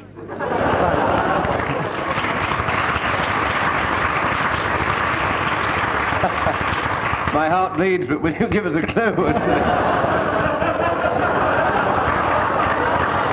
Barry and Graeme, we've had the clue. See if we can get it in 10 o'clock. Well now, Willie's quite clean. Quite clean. Tim's small. Tim's, yes. Are you... Do we get to know if it's animal, vegetable, or mineral or not? All animal. All animal. Human. On Saturday nights. But that's not a clue. Graeme asked human. Yes. It's a pair of people. It's more coupling than a pair, but that's not really right either. Oh, you've seen that version too.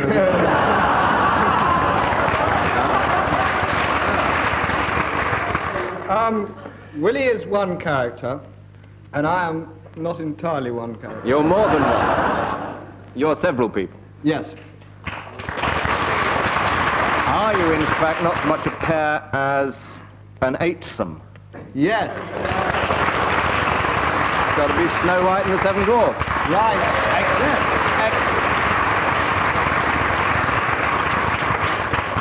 And Barry and Graeme got that one in 6. So now it's your time to give the clue, Barry and Graeme, and Tim and Billy, you have to guess.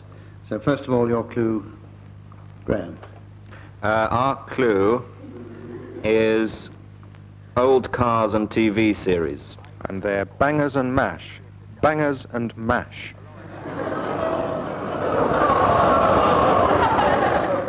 And they want to know if it's animal, vegetable, or mineral. Animal and vegetable. Old cars and... TV series. Which is which?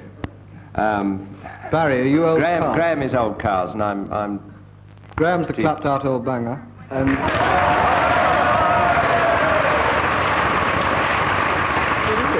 Bangers and mash.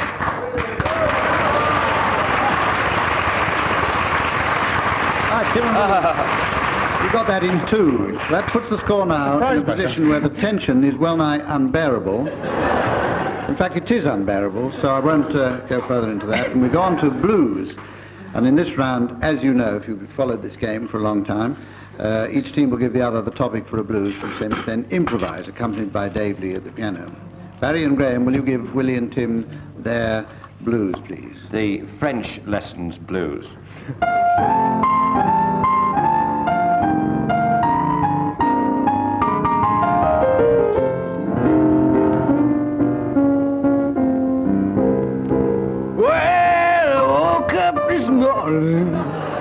Oh yeah. Say it's French lessons that I want. Oh yeah. I want, Willie want. I've wanted to speak French ever since I was in the funk. Oh yeah, baby, I like that, baby. I saw a card in the newsagent saying French lessons 2nd floor. She said that'll be £5 dearie. What do you say? Well, I plumed to my tongue.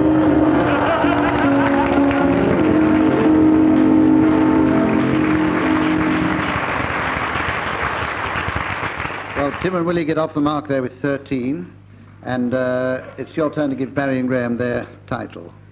The Opinion Poll Blues. Wonderful.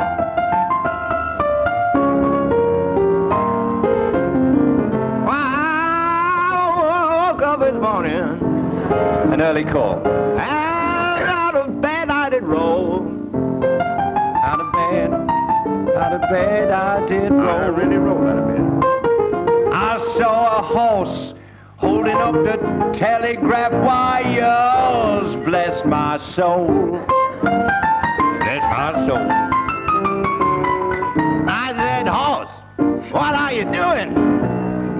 He said, you're not going to believe this. But I'm a gallop pony.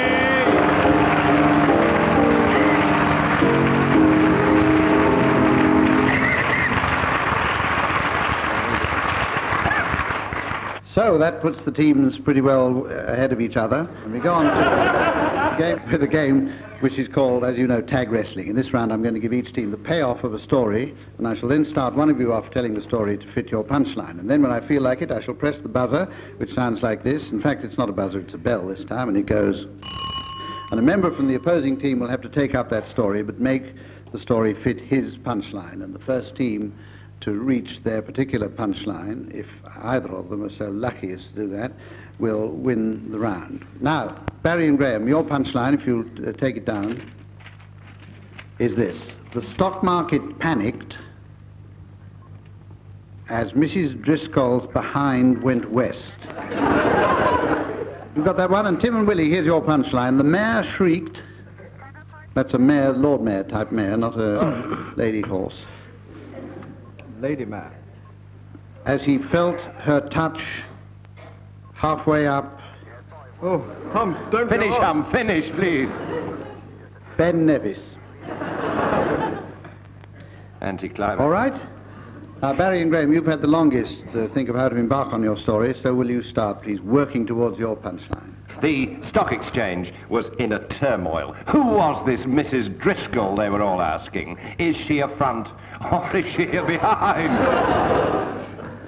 Confusion reigned. Tellers and jobbers were rushing about on the tell and on all sorts of activities. And Willie. Far away from the hubbub of the city, from the old lady of Threadneedle Street, Mrs. Driscoll's sister, Eva, was halfway up Ben Nevis, clambering up towards the traditional yearly outing of the Corporation of Bootle. We used to set off at the top of Ben Nevis to celebrate certain things in old rustic ways, and, well, spring being what it is in Bootle, people like to dart up Ben Nevis, particularly if you're wearing mayoral robes. Which they were not. Meanwhile, back with the old lady of Threadneedle Street, Mrs. Driscoll herself, panic broke out on the stock market as she brought in a small form of deer, gazelle, or antelope. It was, in fact, a hind. "Get that behind out of here," cried leading stockbrokers of the day, with less wit than judgment. And while you're about it, remove Mrs. Driscoll and take her to a place where she can be no longer recovered. I would like to announce, said the man in charge of the stock market, a story. I would like to tell a story about last year when I took part in the Ben Nevis... Shut up, you old bore, they all cried at the stock market. We don't want to hear your Ben Nevis tales. What about Mrs. Driscoll and this hind that is running amok in the stock market? We cannot carry on our normal business. Suddenly, the hind let out... If what happens this afternoon on Ben Nevis ever hits the stock market, the pound will be down like a rock. It'll have a rotten day. They'll all be going around saying, what a rotten day the pound's had. My word, I wish I was halfway up Ben Nevis. Eva is secreting this enormous passion for the mare. And a sinuous hand began as they mounted. He was in front of her, a fortunate position for her to set off up his robes. At about halfway along the terminal third of his fibula, a piercing scream rent the air, and the mare turned just in time to see Eva spiraling downwards to the base of Ben Nevis, never to be seen again. Where am I, he said, where am I? And somebody said, you've just fallen asleep, you've woken up. He said, but she spiraled down, only a dream, they say. She's just behind you, and the mare shrieked as he felt her touch. It was only a dream? Oh, what a relief. And then realized he was still asleep, and the only a dream statement had been a dream. Enough of this nonsense. Enough of this nonsense. He finally Actually, Barry's taken the words out of my mouth. The because in a kind of inadvertent spasm, I stopped Tim in the middle of the actual punchline, and I think he'd reached it. Don't you agree, audience, that we should give that...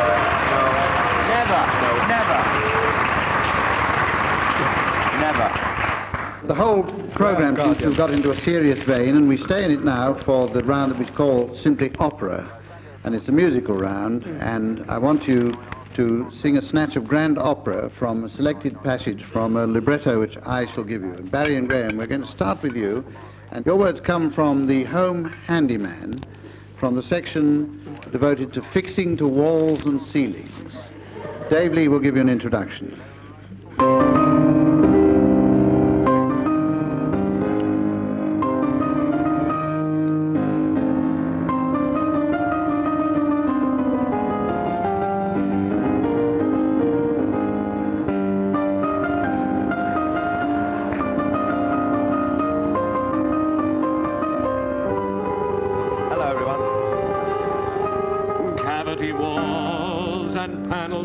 Take screws easily, and offer no anchorage, and the plywood is too thin to take a screw.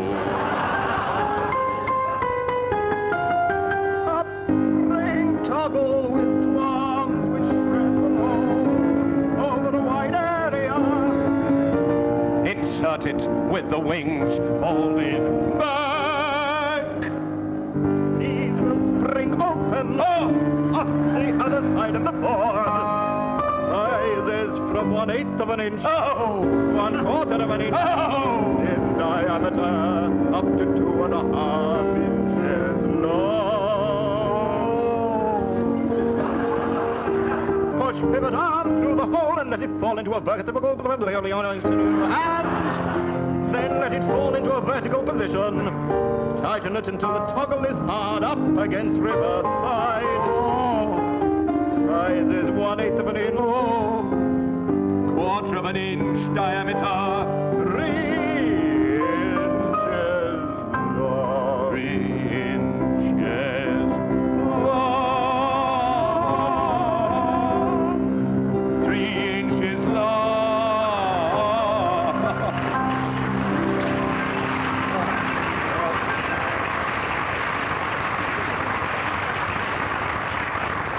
Very moving. Now, Tim and Willie, your one comes from the Italian phrase book, from the section devoted to miscellaneous expressions.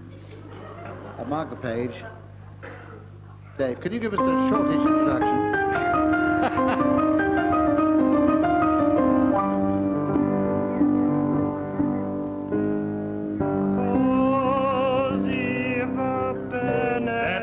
That's right. It's too much, it's too dear. Very cheap. Quickly, slowly. Look out! Forward, back. On this side, on the other side. I am an Englishman, Englishwoman. What is the matter? I don't know anything about it. You are right, you are wrong. It doesn't work, on the contrary. It is fine, bad weather. I think so.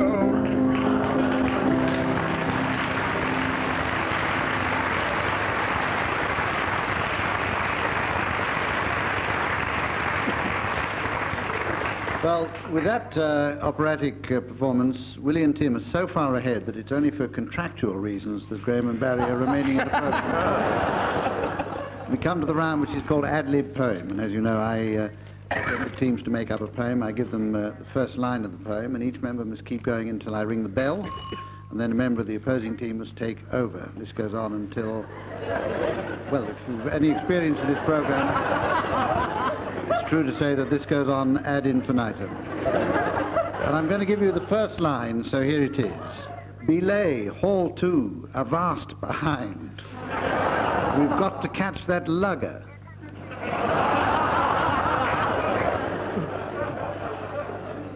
Incidentally, I mark here for poetic feeling, sensitivity, and the absence of rude words. Oh, Barry. Yes.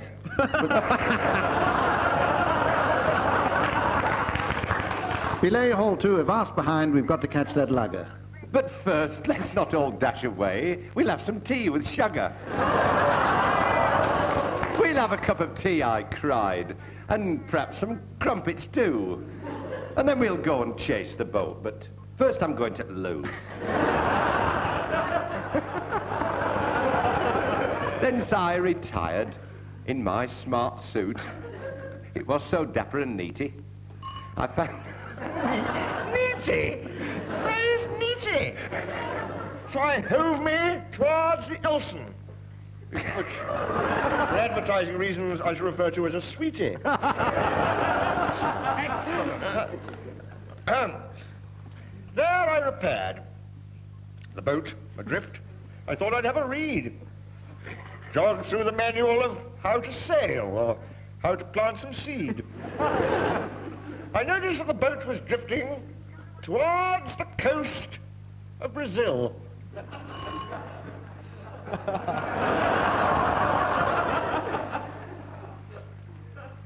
I'll say that daunting prospect did make me feel quite ill. Thank you. For that applause.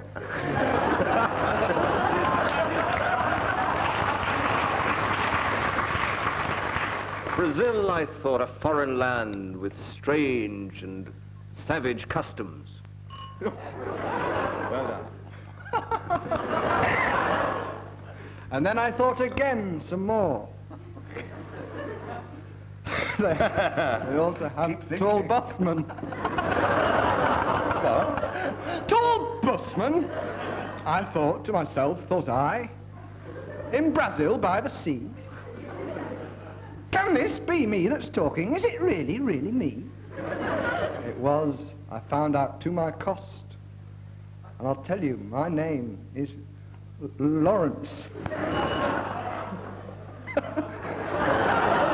Now I recall you very well. I met you once in Florence. You were a very sporty chap, so fond of games like rugger. But the thing that I always remember is you couldn't rhyme with lugger. How are you?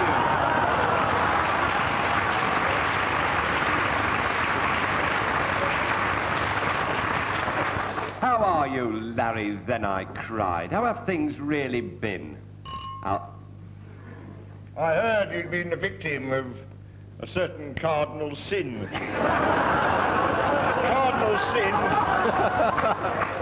Cardinal sin has been returned and is now back in the Vatican. I must say, I agree with you. I hope I never see that rat again. But now accompany me. I like Terence. My lad. But now accompany me, my lad, to yonder hostelry. And there we'll drink the night away with 15 pints of tea. And when our tea has all been drunk and we are on the floor, we'll shout out, Maestro. Bring us here 15 pints more.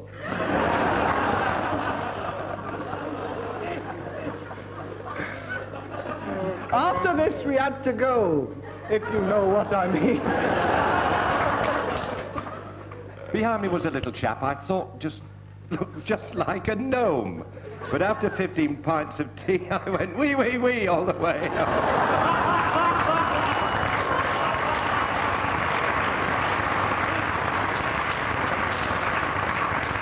Well, if that's not an artistic conclusion, I don't know what is. Right, well, this is the point in the programme where I go home so that I can miss your announcements for the arrivals teams at the Cleric's Ball. Mr. and Mrs. Bate and their daughter, Sally Bate. very nice. A quiet welcome, please. They got it. Another quiet welcome, please. For Mr. and Mrs. Chester Cathedral and their daughter, Winchester Cathedral. Sober up in the vestry. Here come Mr. and Mrs. Lations and their son, the Revelations.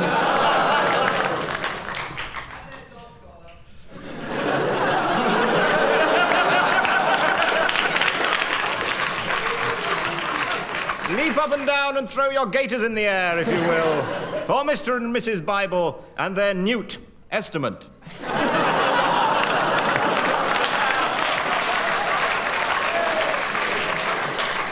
Not to mention... Better not to.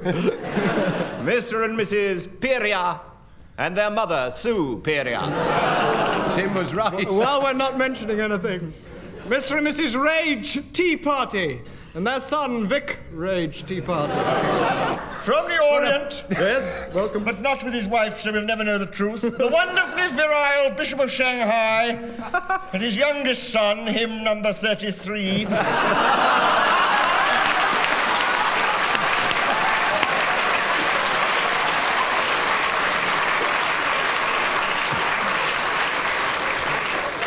Trying to follow that, but the door's jammed.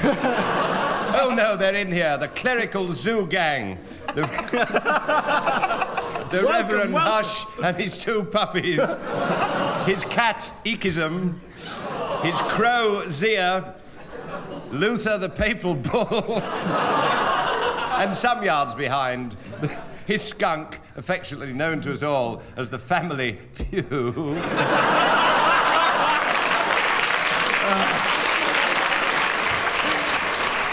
Ladies and gentlemen, will you pay careful attention, please, to the arrival of Mr. Sam Lila and Sam's son, Andy Lila. Also for Mrs. Iced Milk and pasta.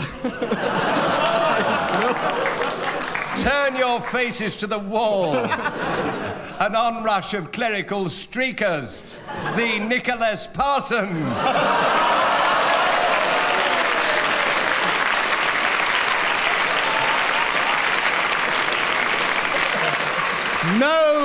No swearing in church, please. Will you lift up your hearts, please, to Mr. and Mrs. In Excelsis Deo and their daughter, Gloria. At this point, ladies and gentlemen, let me tell you that the scores are Graeme and Barry 77, Tim and Willie 104, the audience 33, and it brings us... A last desperate entrance by Mr. and Mrs. Spray and their daughter, Letty Spray, and her friend, Neil.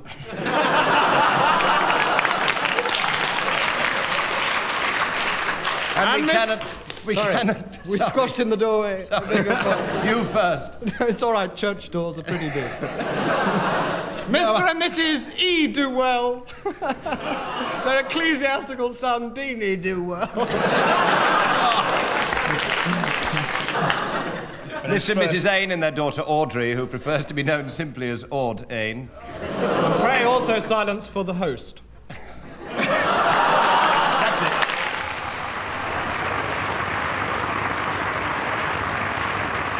Yes, that's all, ladies and gentlemen, so till next time, thank you and good night.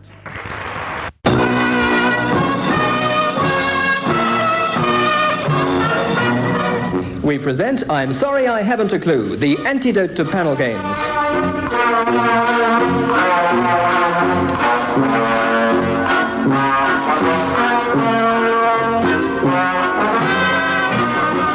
At the piano is Dave Lee, and your chairman is Humphrey Lyttleton.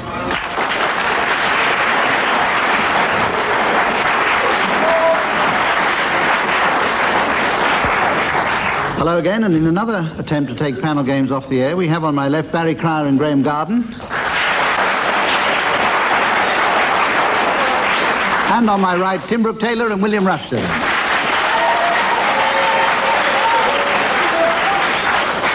They'll be playing a series of absurd games, and if I can't think of anything better to do, I shall award them points. The first game, with that subtlety for which this programme, indeed this entire network, is famous, is called Words of One Song to the Tune of Another. Get the picture, folks? And I want each team to sing the words of one song to the tune of another, provided by Dave Lee at the piano. Now, Barry and Graeme, I'd like you to start. Will you sing Charlie Is My Darling to the tune of O Soli Mio?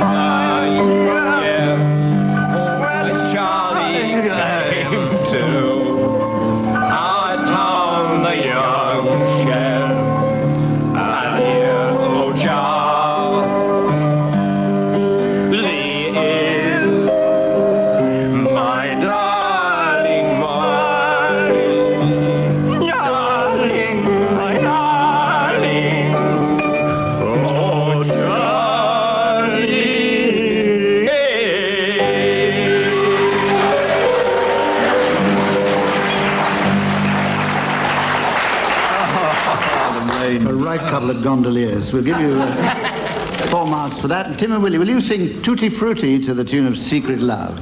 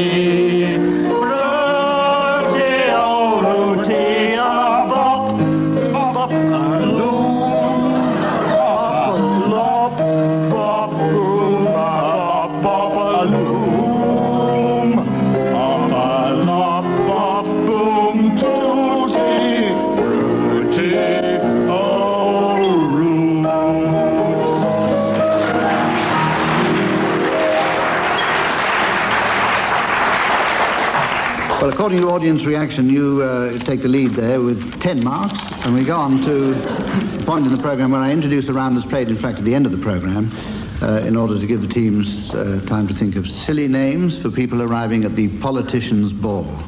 Once again, that occasion was suggested to us by Reverend Arnold Page of Castle Carey in Somerset, and he's once again sent us a couple of suggestions which will have to be matched by the team at the end of the programme.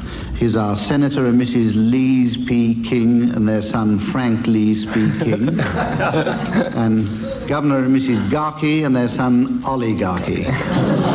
Deep rocking is imminent. I think he's very good. Now, the team is going to make up a poem, and each team member must keep going until I press this buzzer, which goes like this, and then a member of the opposite team must take over. This goes on until we reach our artistic, natural conclusion, or the whole thing falls apart at the seams. And I'm going to start now with William Rushton, and the first line of your poem is, "He pulled against the running tide, the oars squeaked in the rowlocks."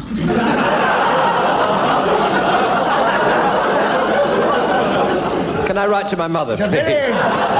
No, Willie. He recently translated into Chinese the collected works of Gollocks. The tale of a famous huntsman who, clad in hunting pink, would seem totally irrelevant and quite boring to a chink. However, there he was, in his tiny boat, setting out to sea. Good heavens, what is that? He cried. There ahead of me. It is a monster rising up from out the waves, so flecked. Oh God, he cried, I've done a rhyme, and now this poem I've wrecked. But I will think of a rhyme for flecked. I will think of one, cried he. Flecked, flecked. In the boat he went, the storm went down. Ha ha ha! The boat it crept. In pieces 1 and 2. He sounded like an animal who lives in London Zoo. An elephant. Oh, oh, oh, oh! Is the animal of which I speak. It sounds like a cock elephant. No, I heard one last week. And so to London Zoo he rode, up the Regent's Canal. And there upon the bank, there upon the bank, he spied a very good old pal, a-riding of his bike. He was a-riding to the zoo. He had an urge to contemplate both ends of a new. He thought that something interesting might leap into his mind, and so he started at the front as opposed to the behind. This being the more savoury view of the two, a fact he knew so well. He said this is a fruitless task. Oh, cock elephant, go to hell. I have more interesting things to do. I'll go and look at my stamps that I can say to somebody, stamps, yes. I have got the cramps. I've got the cramps. I'll tell you why a minute or two from now. When I have thought of something else than you silly old cow. I will tell you why, and this is why I'll tell you so. 'Tis true. I've got a house that's pink and white, and it is also blue. Blue, you say? What has this to do with the story we've been telling? Thanks. Nothing at all. Back to the zoo. He hurried, loudly yelling. Oh, keeper, tell me, of the new, the front or back to choose? I was thinking of translating it into ancient Greek, but I've gone back on the booze. I tried my ancient Greek last night on an aging bartender who didn't seem to like it at all. But the barmaid, who was slender, said, I like Greek. I always have. And in my spare hours here, I translate iambic pentameters. Well, Which means I'm only here for the beer.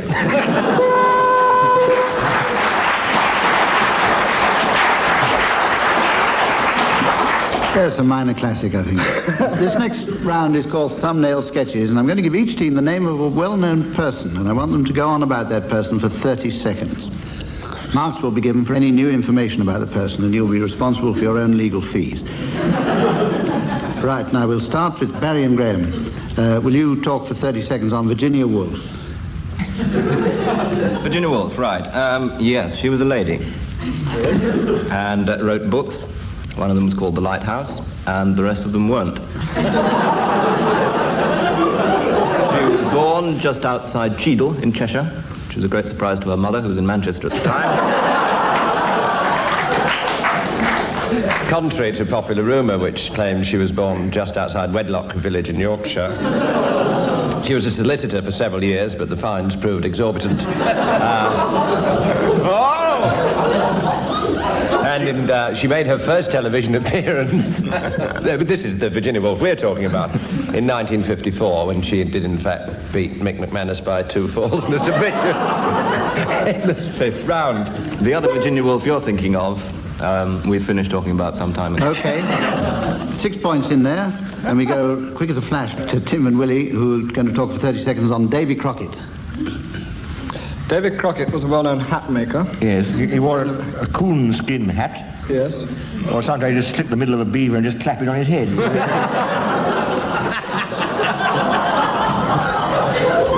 He died at the Alamo under rather tragic circumstances. The coon wasn't happy about the skin.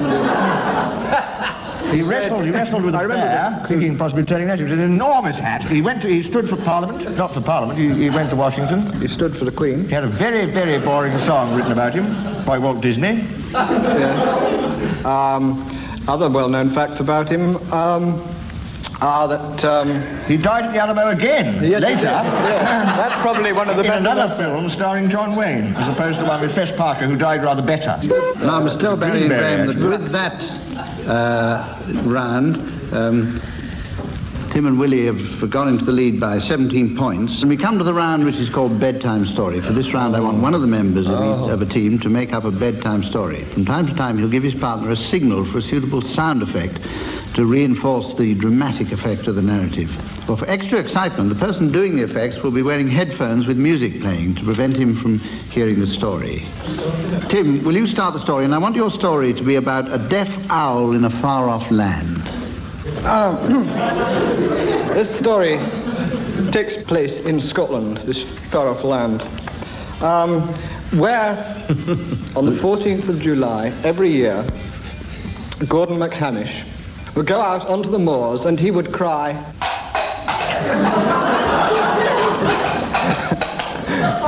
which would frighten the villagers. Suddenly, there came towards him this creature that was making this noise. It was indeed his mother, who was loony at the time. And she would cry, Hamish, she'd cry, Hamish, whatever you do, don't go near the railway station. But of course, Hamish, being a stupid lad, went down and he waited for the train. And as the train came, he could hear it in the distance coming round the corner. And the train went... I've run out of implements.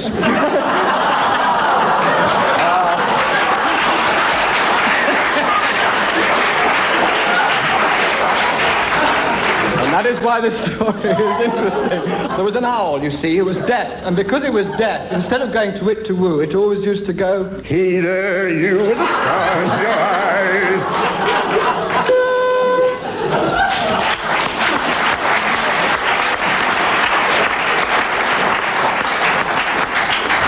Well, I thought the way those two worked together was positively uncanny, and they haven't finished yet. Now, Barry and Graeme, who's going to tell the story? I am. Graham's going to do it. Graham's coming out in the front, and while he's doing that, Barry, I'll tell you that your story must be about a mouse and an elephant on a desert island. Mouse and elephant on a desert island. A mouse and an elephant on a desert island. There you go, Barry. Monty Mouse lived on a desert island with an elephant. Monty and the elephant were great friends, and Monty's great joy was when they'd wake up in the morning and the elephant would look over at him and go... There's something different about you, said Monty. One day, they found some footprints in the sand. Good heavens, said Monty. I thought we were alone on the island. Do you think there's a...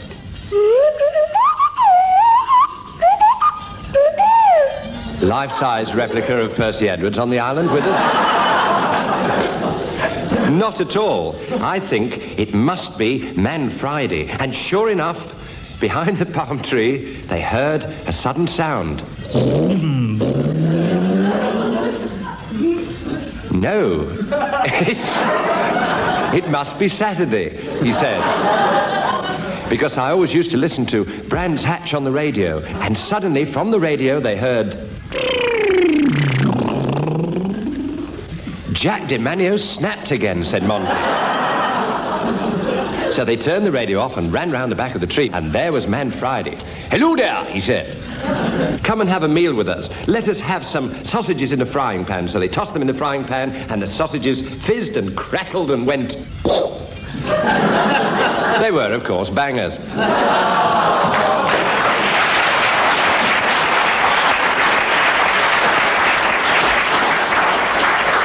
Very good. I enjoyed that. Lots of lovely marks all round. We go on to the next round, which is called Initials, and this is a round which was sent in by a listener, by Lynn Anderson of Old Coulston, Surrey. And this is an entertaining one. I'm going to read each team some abbreviations, and they must tell me what they think each stands for. These are, in fact, initials.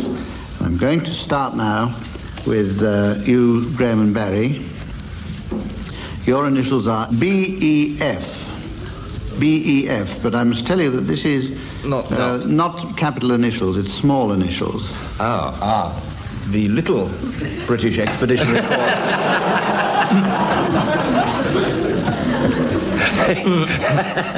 It's the Keep the E Out of Beef campaign.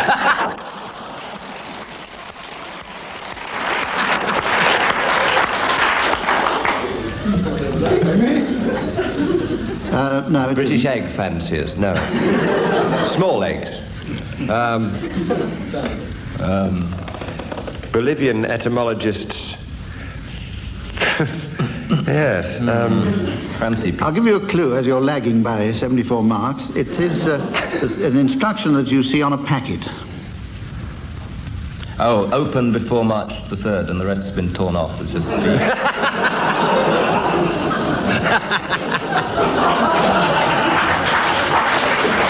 Point. I don't think you're going to get this. Small B, yeah. Edible foodstuffs. The instruction is blunt end first. That's what I meant. That's what I said. Right, Tim and Willie, your one is... On foodstuffs? I didn't say foodstuffs, I just said a packet. Oh, your one, Tim and Willie, is D-O-R... That's blunt end first on Irish deodorants.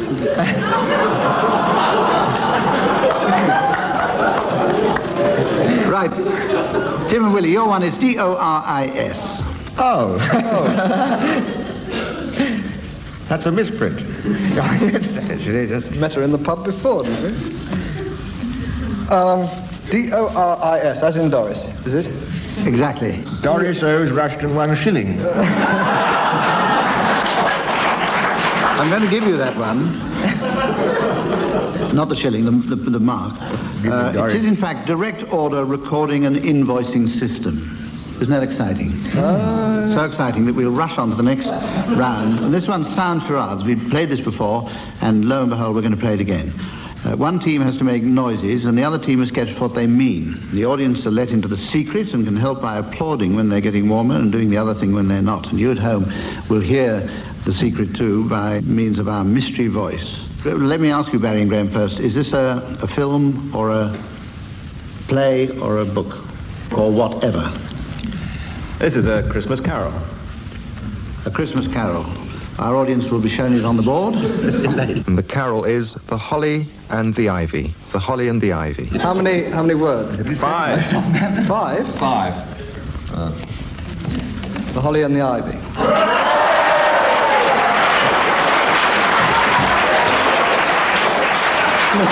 So far, so good. Cannot understand. Now you try and guess what we were going to do. Okay, so it's basically... Oh, Stanley. Yes. Okay. Yes, that was good. I can't understand how you took 45 seconds to get that, but still. There we are. Now, Tim and Willie, what is yours? A play or a film or what? It's a film. A film. And it's got 3 words. And Tim and Willie's is Day for Night. Day for Night. Right, hope you've heard, at home have heard it by our mystery voice. We're going to do all 3 words at once, if we may.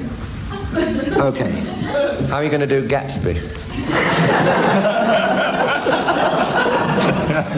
Oh, you guessed wrong. Okay, Willie. Sir Alec, Doris is here.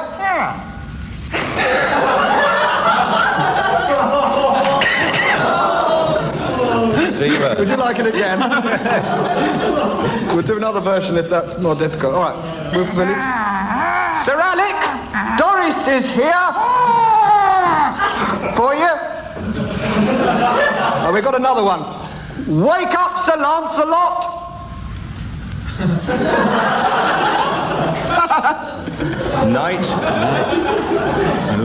Night and day. So near. You. Night and the Ivy. No. You got it. Why? You got it. No, I didn't. No, they're singing Night and Day at the moment, which is another round altogether. Day and night. Day for night. Day for. Barry, you said? Day for night. Day for night, yes. Yeah. Okay, let's go on to the blues now. In this round, as you all know, each team gives the other a topic for a blues, which they must then improvise, accompanied by Dave Lee at the piano, and Graeme and Barry are going to start by giving a topic to Tim and Willie. Yes, we're going to give them the News Vendors Blues. News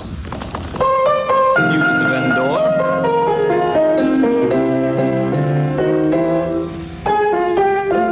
Hey guys, very good morning. Express.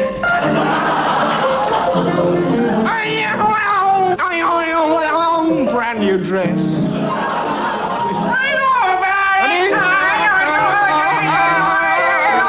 What a bloody mess.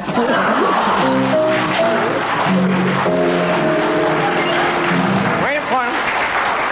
7.5 bar blues. Okay, so Tim and Willie, it's for you to give Graeme and Barry their topic. Mother-in-law blues.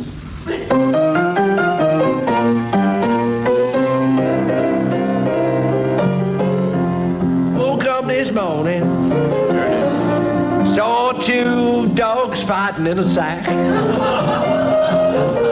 In a sack, in a sack. Then I realized that it was just my mother-in-law, as seen from the back.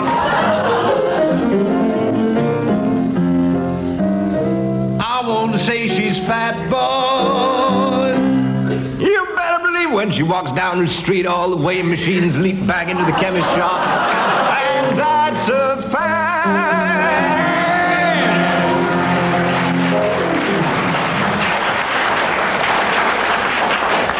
Right, well, I'd better tell you before we go on to the next round that leaves the score in quite an interesting position with Willie and Tim 108 and Barry and Graeme 801. Or vice versa. Now we go to the point where I sort of back out of the proceedings and leave the teams to give their announcements for the arrivals at the politicians' ball. Pray wave something tasteful. I will. For Mr. and Mrs. Secretary and their long-haired son, Furry Ian Secretary. Mr. and Mrs. the Exchequer, and their rather dodgy daughter, Chauncey Laura the Exchequer. I'd like you to welcome, please, Mr. and Mrs. Stir of Agriculture and Fisheries, and their daughter, Minister of Agriculture and Fisheries. From Glasgow, well, you're now weak in for Mr. and Mrs. Sack and their son, Woolsack. Will you welcome, please, Mr. Patrick Entry Debate, and his Pa Liam Entry Debate. Exchanging a joke in the corner, Mr. and Mrs. Dingvoter and their daughter Flo. Mr. and Mrs. Tix, their daughter Polly. Stand back! I'm standing back. Well, Mr. and Mrs. Churs and their evil, piratical son, Black Ben Churs. And over from France is the Marquis de Sade and the party whips. Mr. and Mrs. Festo and their son, Party Manny. Festo. And from Germany, please, no hard feelings. Herr and Frau Ard and their son, Hans. A moment of decency. Mr. and Mrs. the old member for Epping North, shut up, and their son Will, the old member for Epping North, shut up. At that point, ladies and gentlemen, we come to the end of the programme with Barry and Graeme so far in the lead that I doubt whether Willie and Tim could Mr. and Mrs. Mandering and their son Jerry. And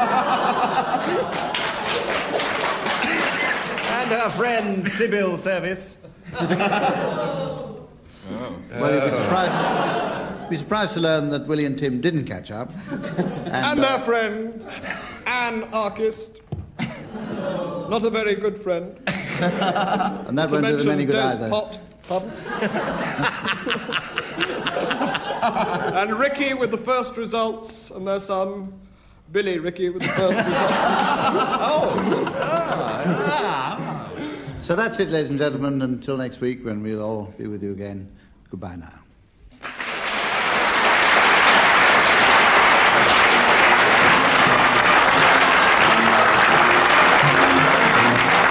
William Rushton, Graeme Garden, Barry Cryer and Tim Brooke-Taylor were given Silly Things to Do by Humphrey Lyttleton, with Dave Lee setting some of them to music. Production was by John Castles.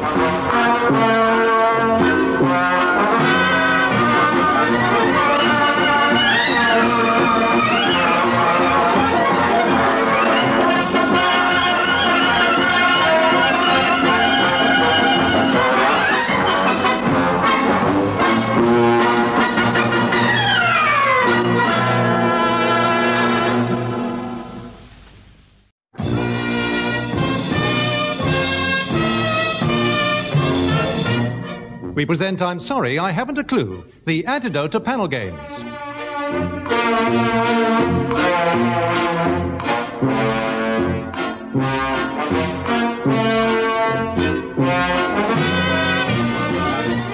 At the piano is Leon Cohen, and your chairman is Humphrey Lyttleton.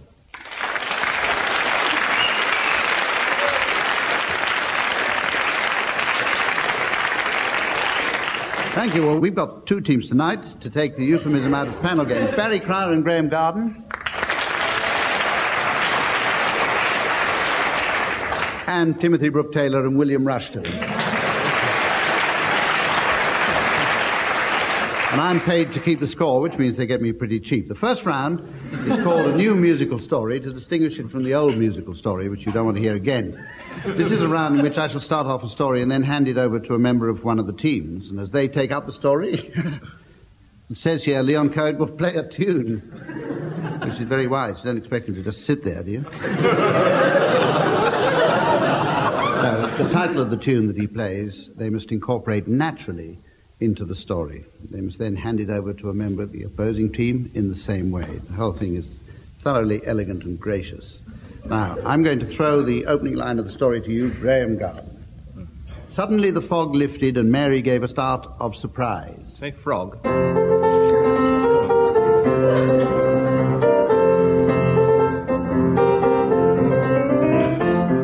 Suddenly, the frog lifted. Mary... Pardon? Have it your way. Oh, said the frog.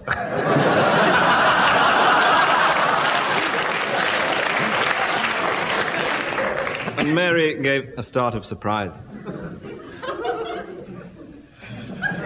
Out on a hill, an animal stood on its own. Mary and the frog looked through the window, and the animal seemed to be listening. I wonder, said Mary, what the lonely goat heard. To which the frog replied,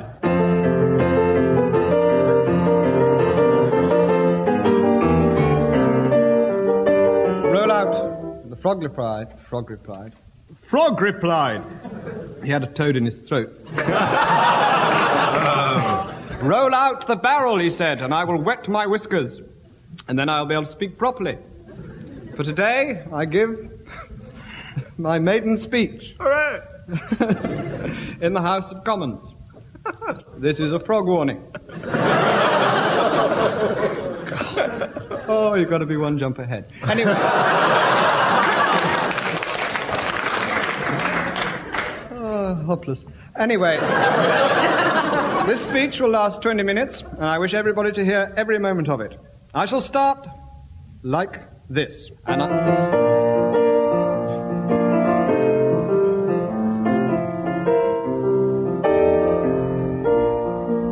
I shall start by kicking both my legs in the air, which will attract attention, said the frog.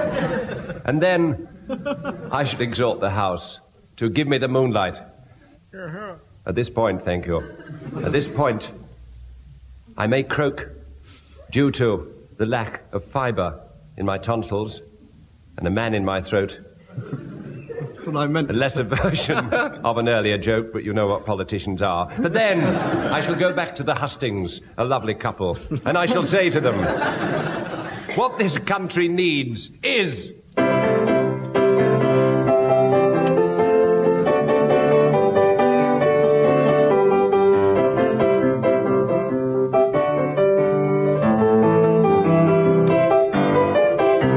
Songs like that. What the muck they're serving up today. What we need are songs like Any Old Iron and Roll Out the Barrel, who was a wonderful woman. Not at the time. So was Annie Old Iron, too. Annie, of course. Wonderful. So, yes, this bird, were she to press her lips to... It's very unlikely that she would. And those of you who have kissed frogs will know, not even on the off chance they turn into something that's most remote. But were I to say to her, look... and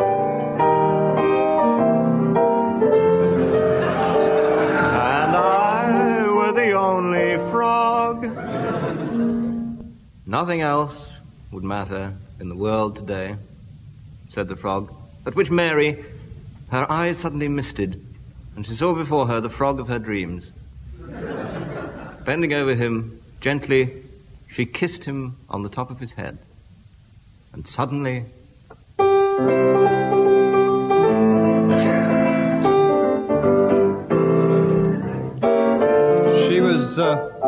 She was leaning on a lamppost at the corner of the street, which is the way she made most of her living. And she explained to the magistrate, I kissed the frog. How was I to know it was going to be a prince? When she woke up next morning. There's a version there somewhere. And the magistrate replied, Madam, am I expected to believe this? Because I have lived for a long time in...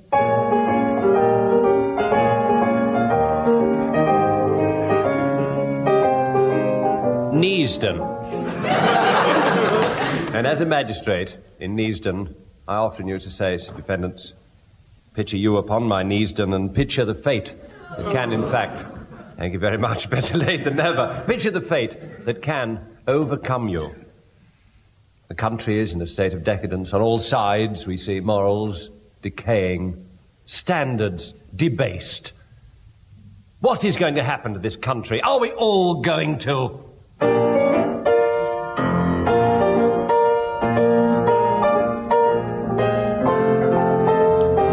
Live to the age of 64, it's bloody unlikely. And then he remembered the words of his old Chinese singing teacher, who he had personally garroted, so rotten was he. Better a frog in the throat than a toad in the hole.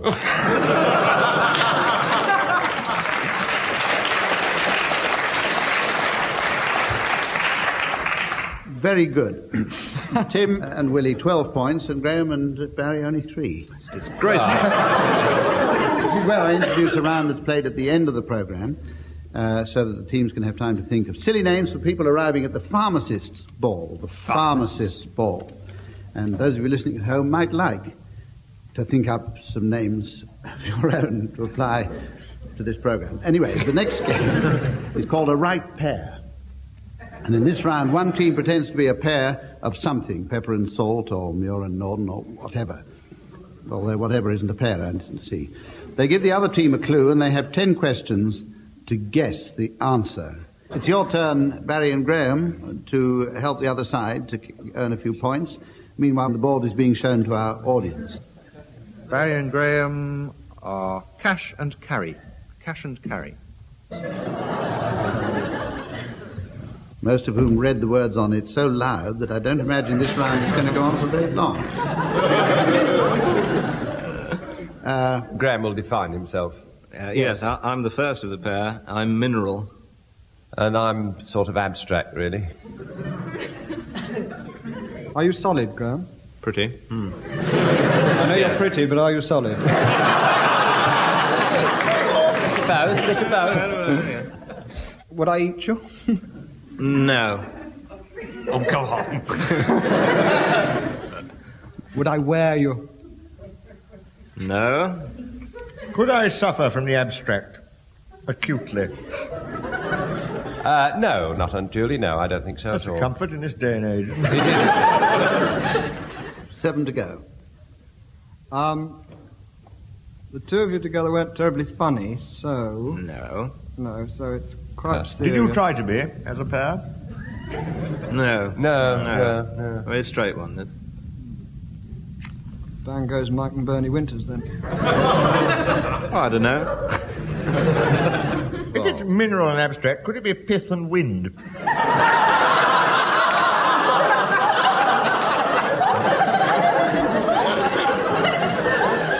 You said I didn't suffer acutely from the abstract. That's right, and I do. It could be pith and wind, but it isn't. Well, you've had 4, but I think I ought to hurry you along, so I'll say you've had Could 7. we have a clue of some sort? Both words begin with the same letter. Shopping. Cod and chips. Fish and Pips. Cod and chips is right. In the procedure undergone in the purchase of cod and chips is in fact germane to this subject. How about cash and carry?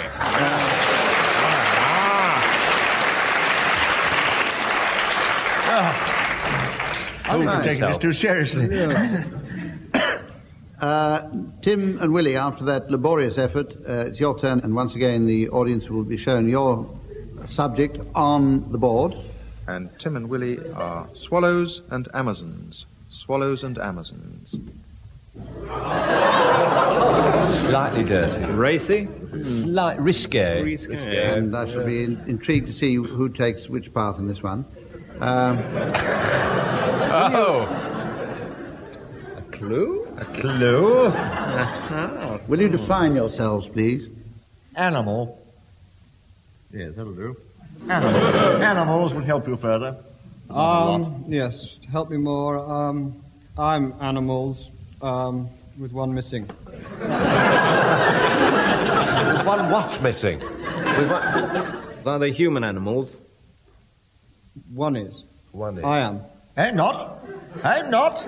You're getting warm, Tim and Willie.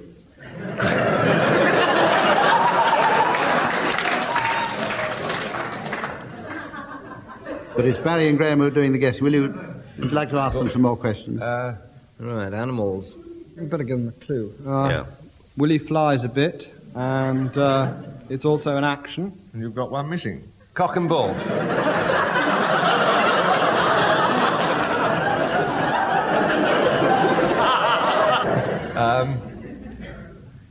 I think we're given the same kind of clue that I gave you. They both start with different letters. Now, narrowing it down. Right open. Ah, that's a bit of a giveaway, that. I don't know, groups of animals. Groups of animals. Is the word for the group of animals a word like herd or flock, or is it the name of the animals involved? That's a silly question. Beautifully put. It's just animals. I mean, there they are. Birds and bees. That's the sort of thing it's like. No. Yeah, that's very surprisingly close when you hear the answer. Birds and bees, yes. Do mine whistle? I can't remember. Gulp. I don't know, Willie. Give us a tune and let's Swallows see. and Amazons.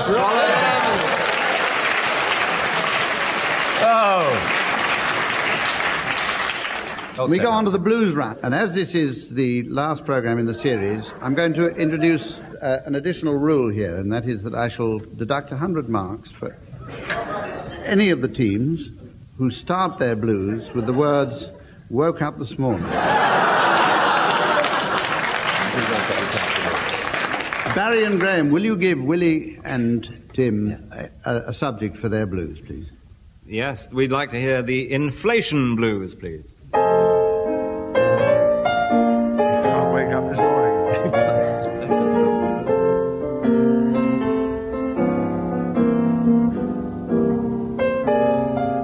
I woke up this afternoon.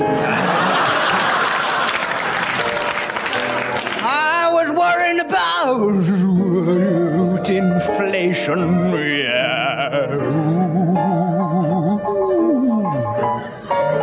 Then I packed 3 suitcases and headed off to the bus station. My wife cried, "Lordy, Lordy, is you leaving me?" "No, you silly bitch, I've got 3 suitcases stuffed with £10 notes and I'm going down the supermarket to buy a small tin of carnation."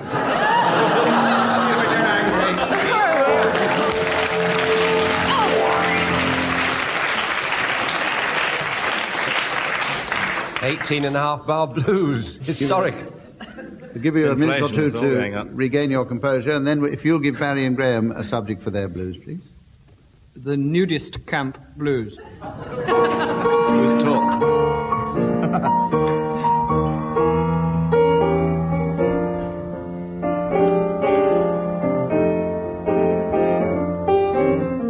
I went to sleep last night, dreaming about a nudist camp where I had been. Of course, Where I had been. Yeah, well, You know, I saw things there that I never have seen. I'll tell you all about it, baby. The chef got danger money for frying sausages, you know what I mean.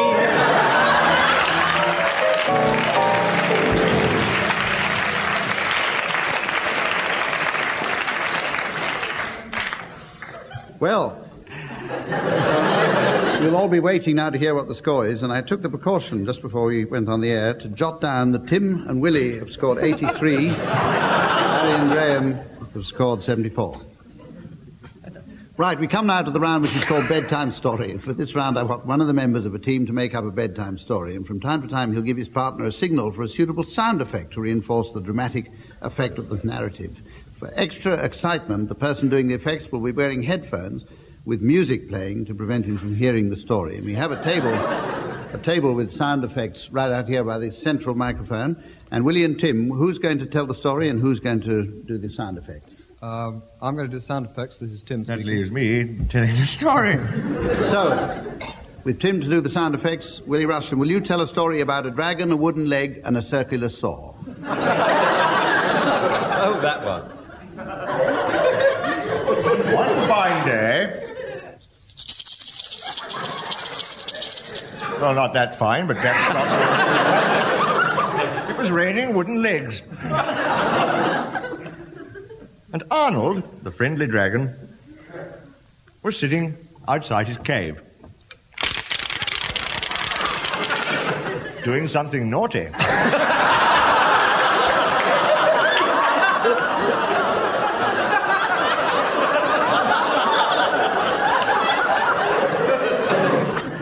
All he wanted in life was a circular saw. The circular saw was a prize in a wonderful contest which the dragon was going to enter. You were to be fired from a cannon over Lord Goodman.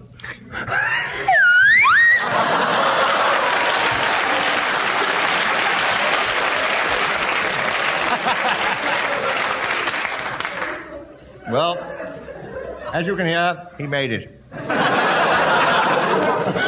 Admittedly, he fell on a Swiss gnome and broke a leg. But he was given a wooden one. With a built-in ejection seat. But there he sat with his nasty habit, his wooden leg, and his circular saw outside his cave. And every night he used to...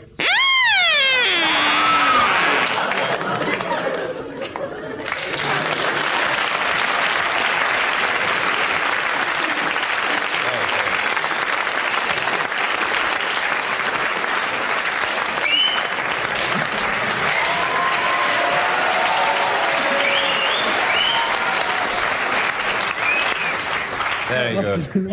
Never mind, Tim, we'll tell you about it afterwards. Now, Graeme is coming out to do the sound effects for the other team, which leaves Barry behind to tell the story. Graeme, will you put it on the headphones, please? Barry, will you tell a story about a little girl, a big boy, and a balloon? You've been reading my mail again. Now, there was once a little girl called Charity. Charity Biggins was her full name.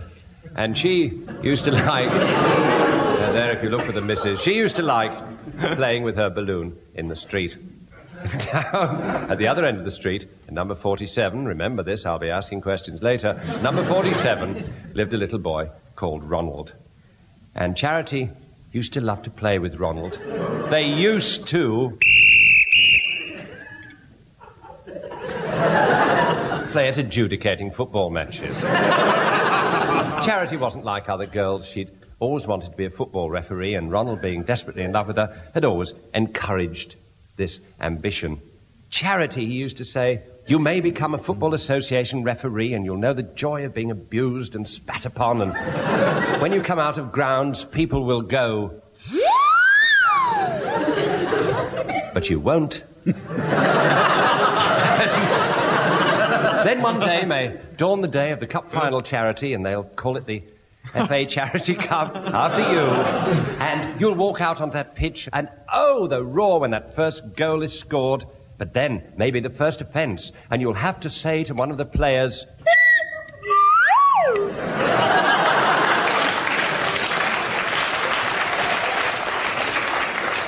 which is, of course, contained in the new FA rule book. And furthermore, if there's any more of that, you will go off the field into the dressing room and...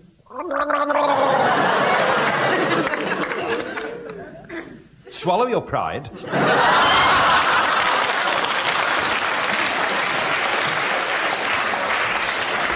And may only get a 3-match suspension. Otherwise, unless you've run out of sound effects, you naughty player, you may finish up as a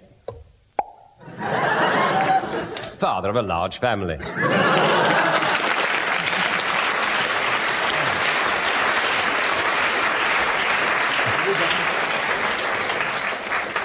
Thank you, Barry and Graeme. We go on to the round, which is, it says here, a musical round, and it's called opera.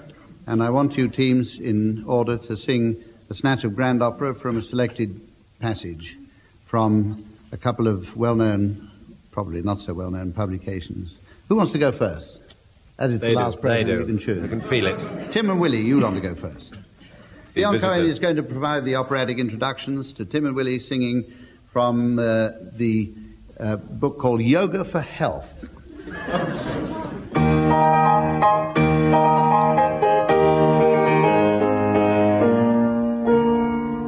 Sit in the lotus or cross-legged position. Rest hands on knees, or on floor behind.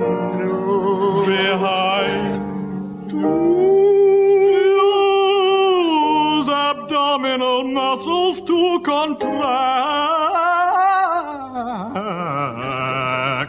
abdomen as far as possible and hold for a second. Oh. 3. Attempt to snap abdomen out in a forceful movement. Oh. Snap. Oh. Repeat without pause. Without pause. Repeat without pause. Repeat without pause. Repeat without pause. Repeat without pause. Perform 10 times. 10 times. And rest. Repeat in groups of 10. Repeat in groups of 10.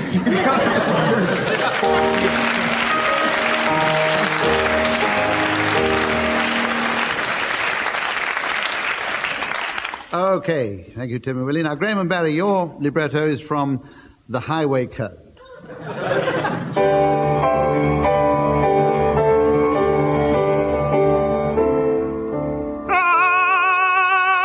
Signals. When indicators or stoplights are not fitted or are faulty. Also for use by pedal cyclists and those in charge of horses. I want to go straight on.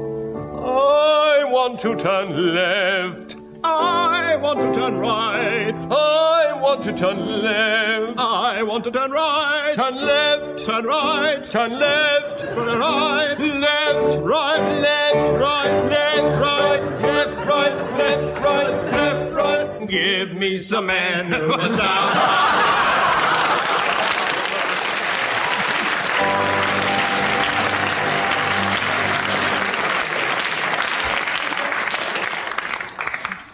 Well, this is the time in the program when I tiptoe away to the computer room at the BBC to work out the final score for the entire series. Meanwhile, the teams will give us their announcements for the late arrivals at the pharmacists' ball. And who's going to start?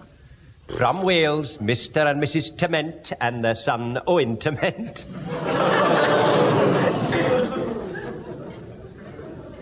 Welcome, please. The distinguished Irish actor, T.C.P. McKenna. The oviforms with a hideously bound child in terror oviform.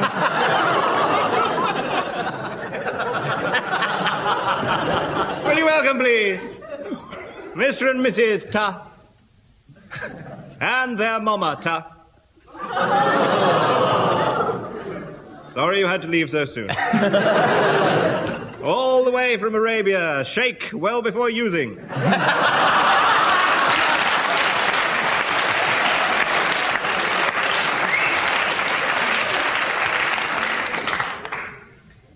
Welcome, please, Mr. and Mrs. Royds and their daughter, Emma.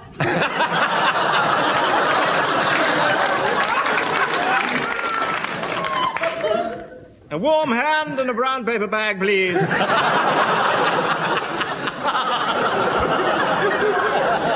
is silence.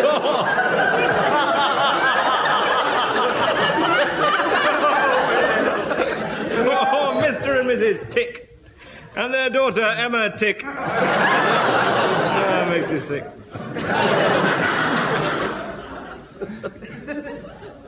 Well, at this point, ladies and gentlemen, we come rapidly to the rescue. of the teams. I've been working out the final scores for the series. Cabaret time, ladies and gentlemen. If I can get away with it. Will you welcome, please, Prin, the dissolving donkey. Known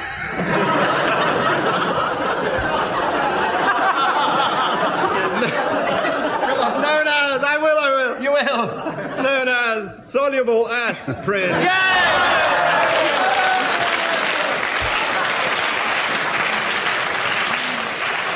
Meanwhile, ladies and gentlemen, there are some people who are waiting to hear the final score.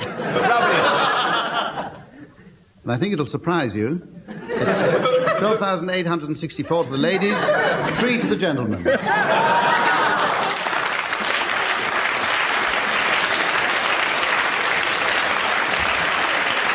And we shall be back with you again if you don't watch out. So until then, from the teams and myself, goodbye.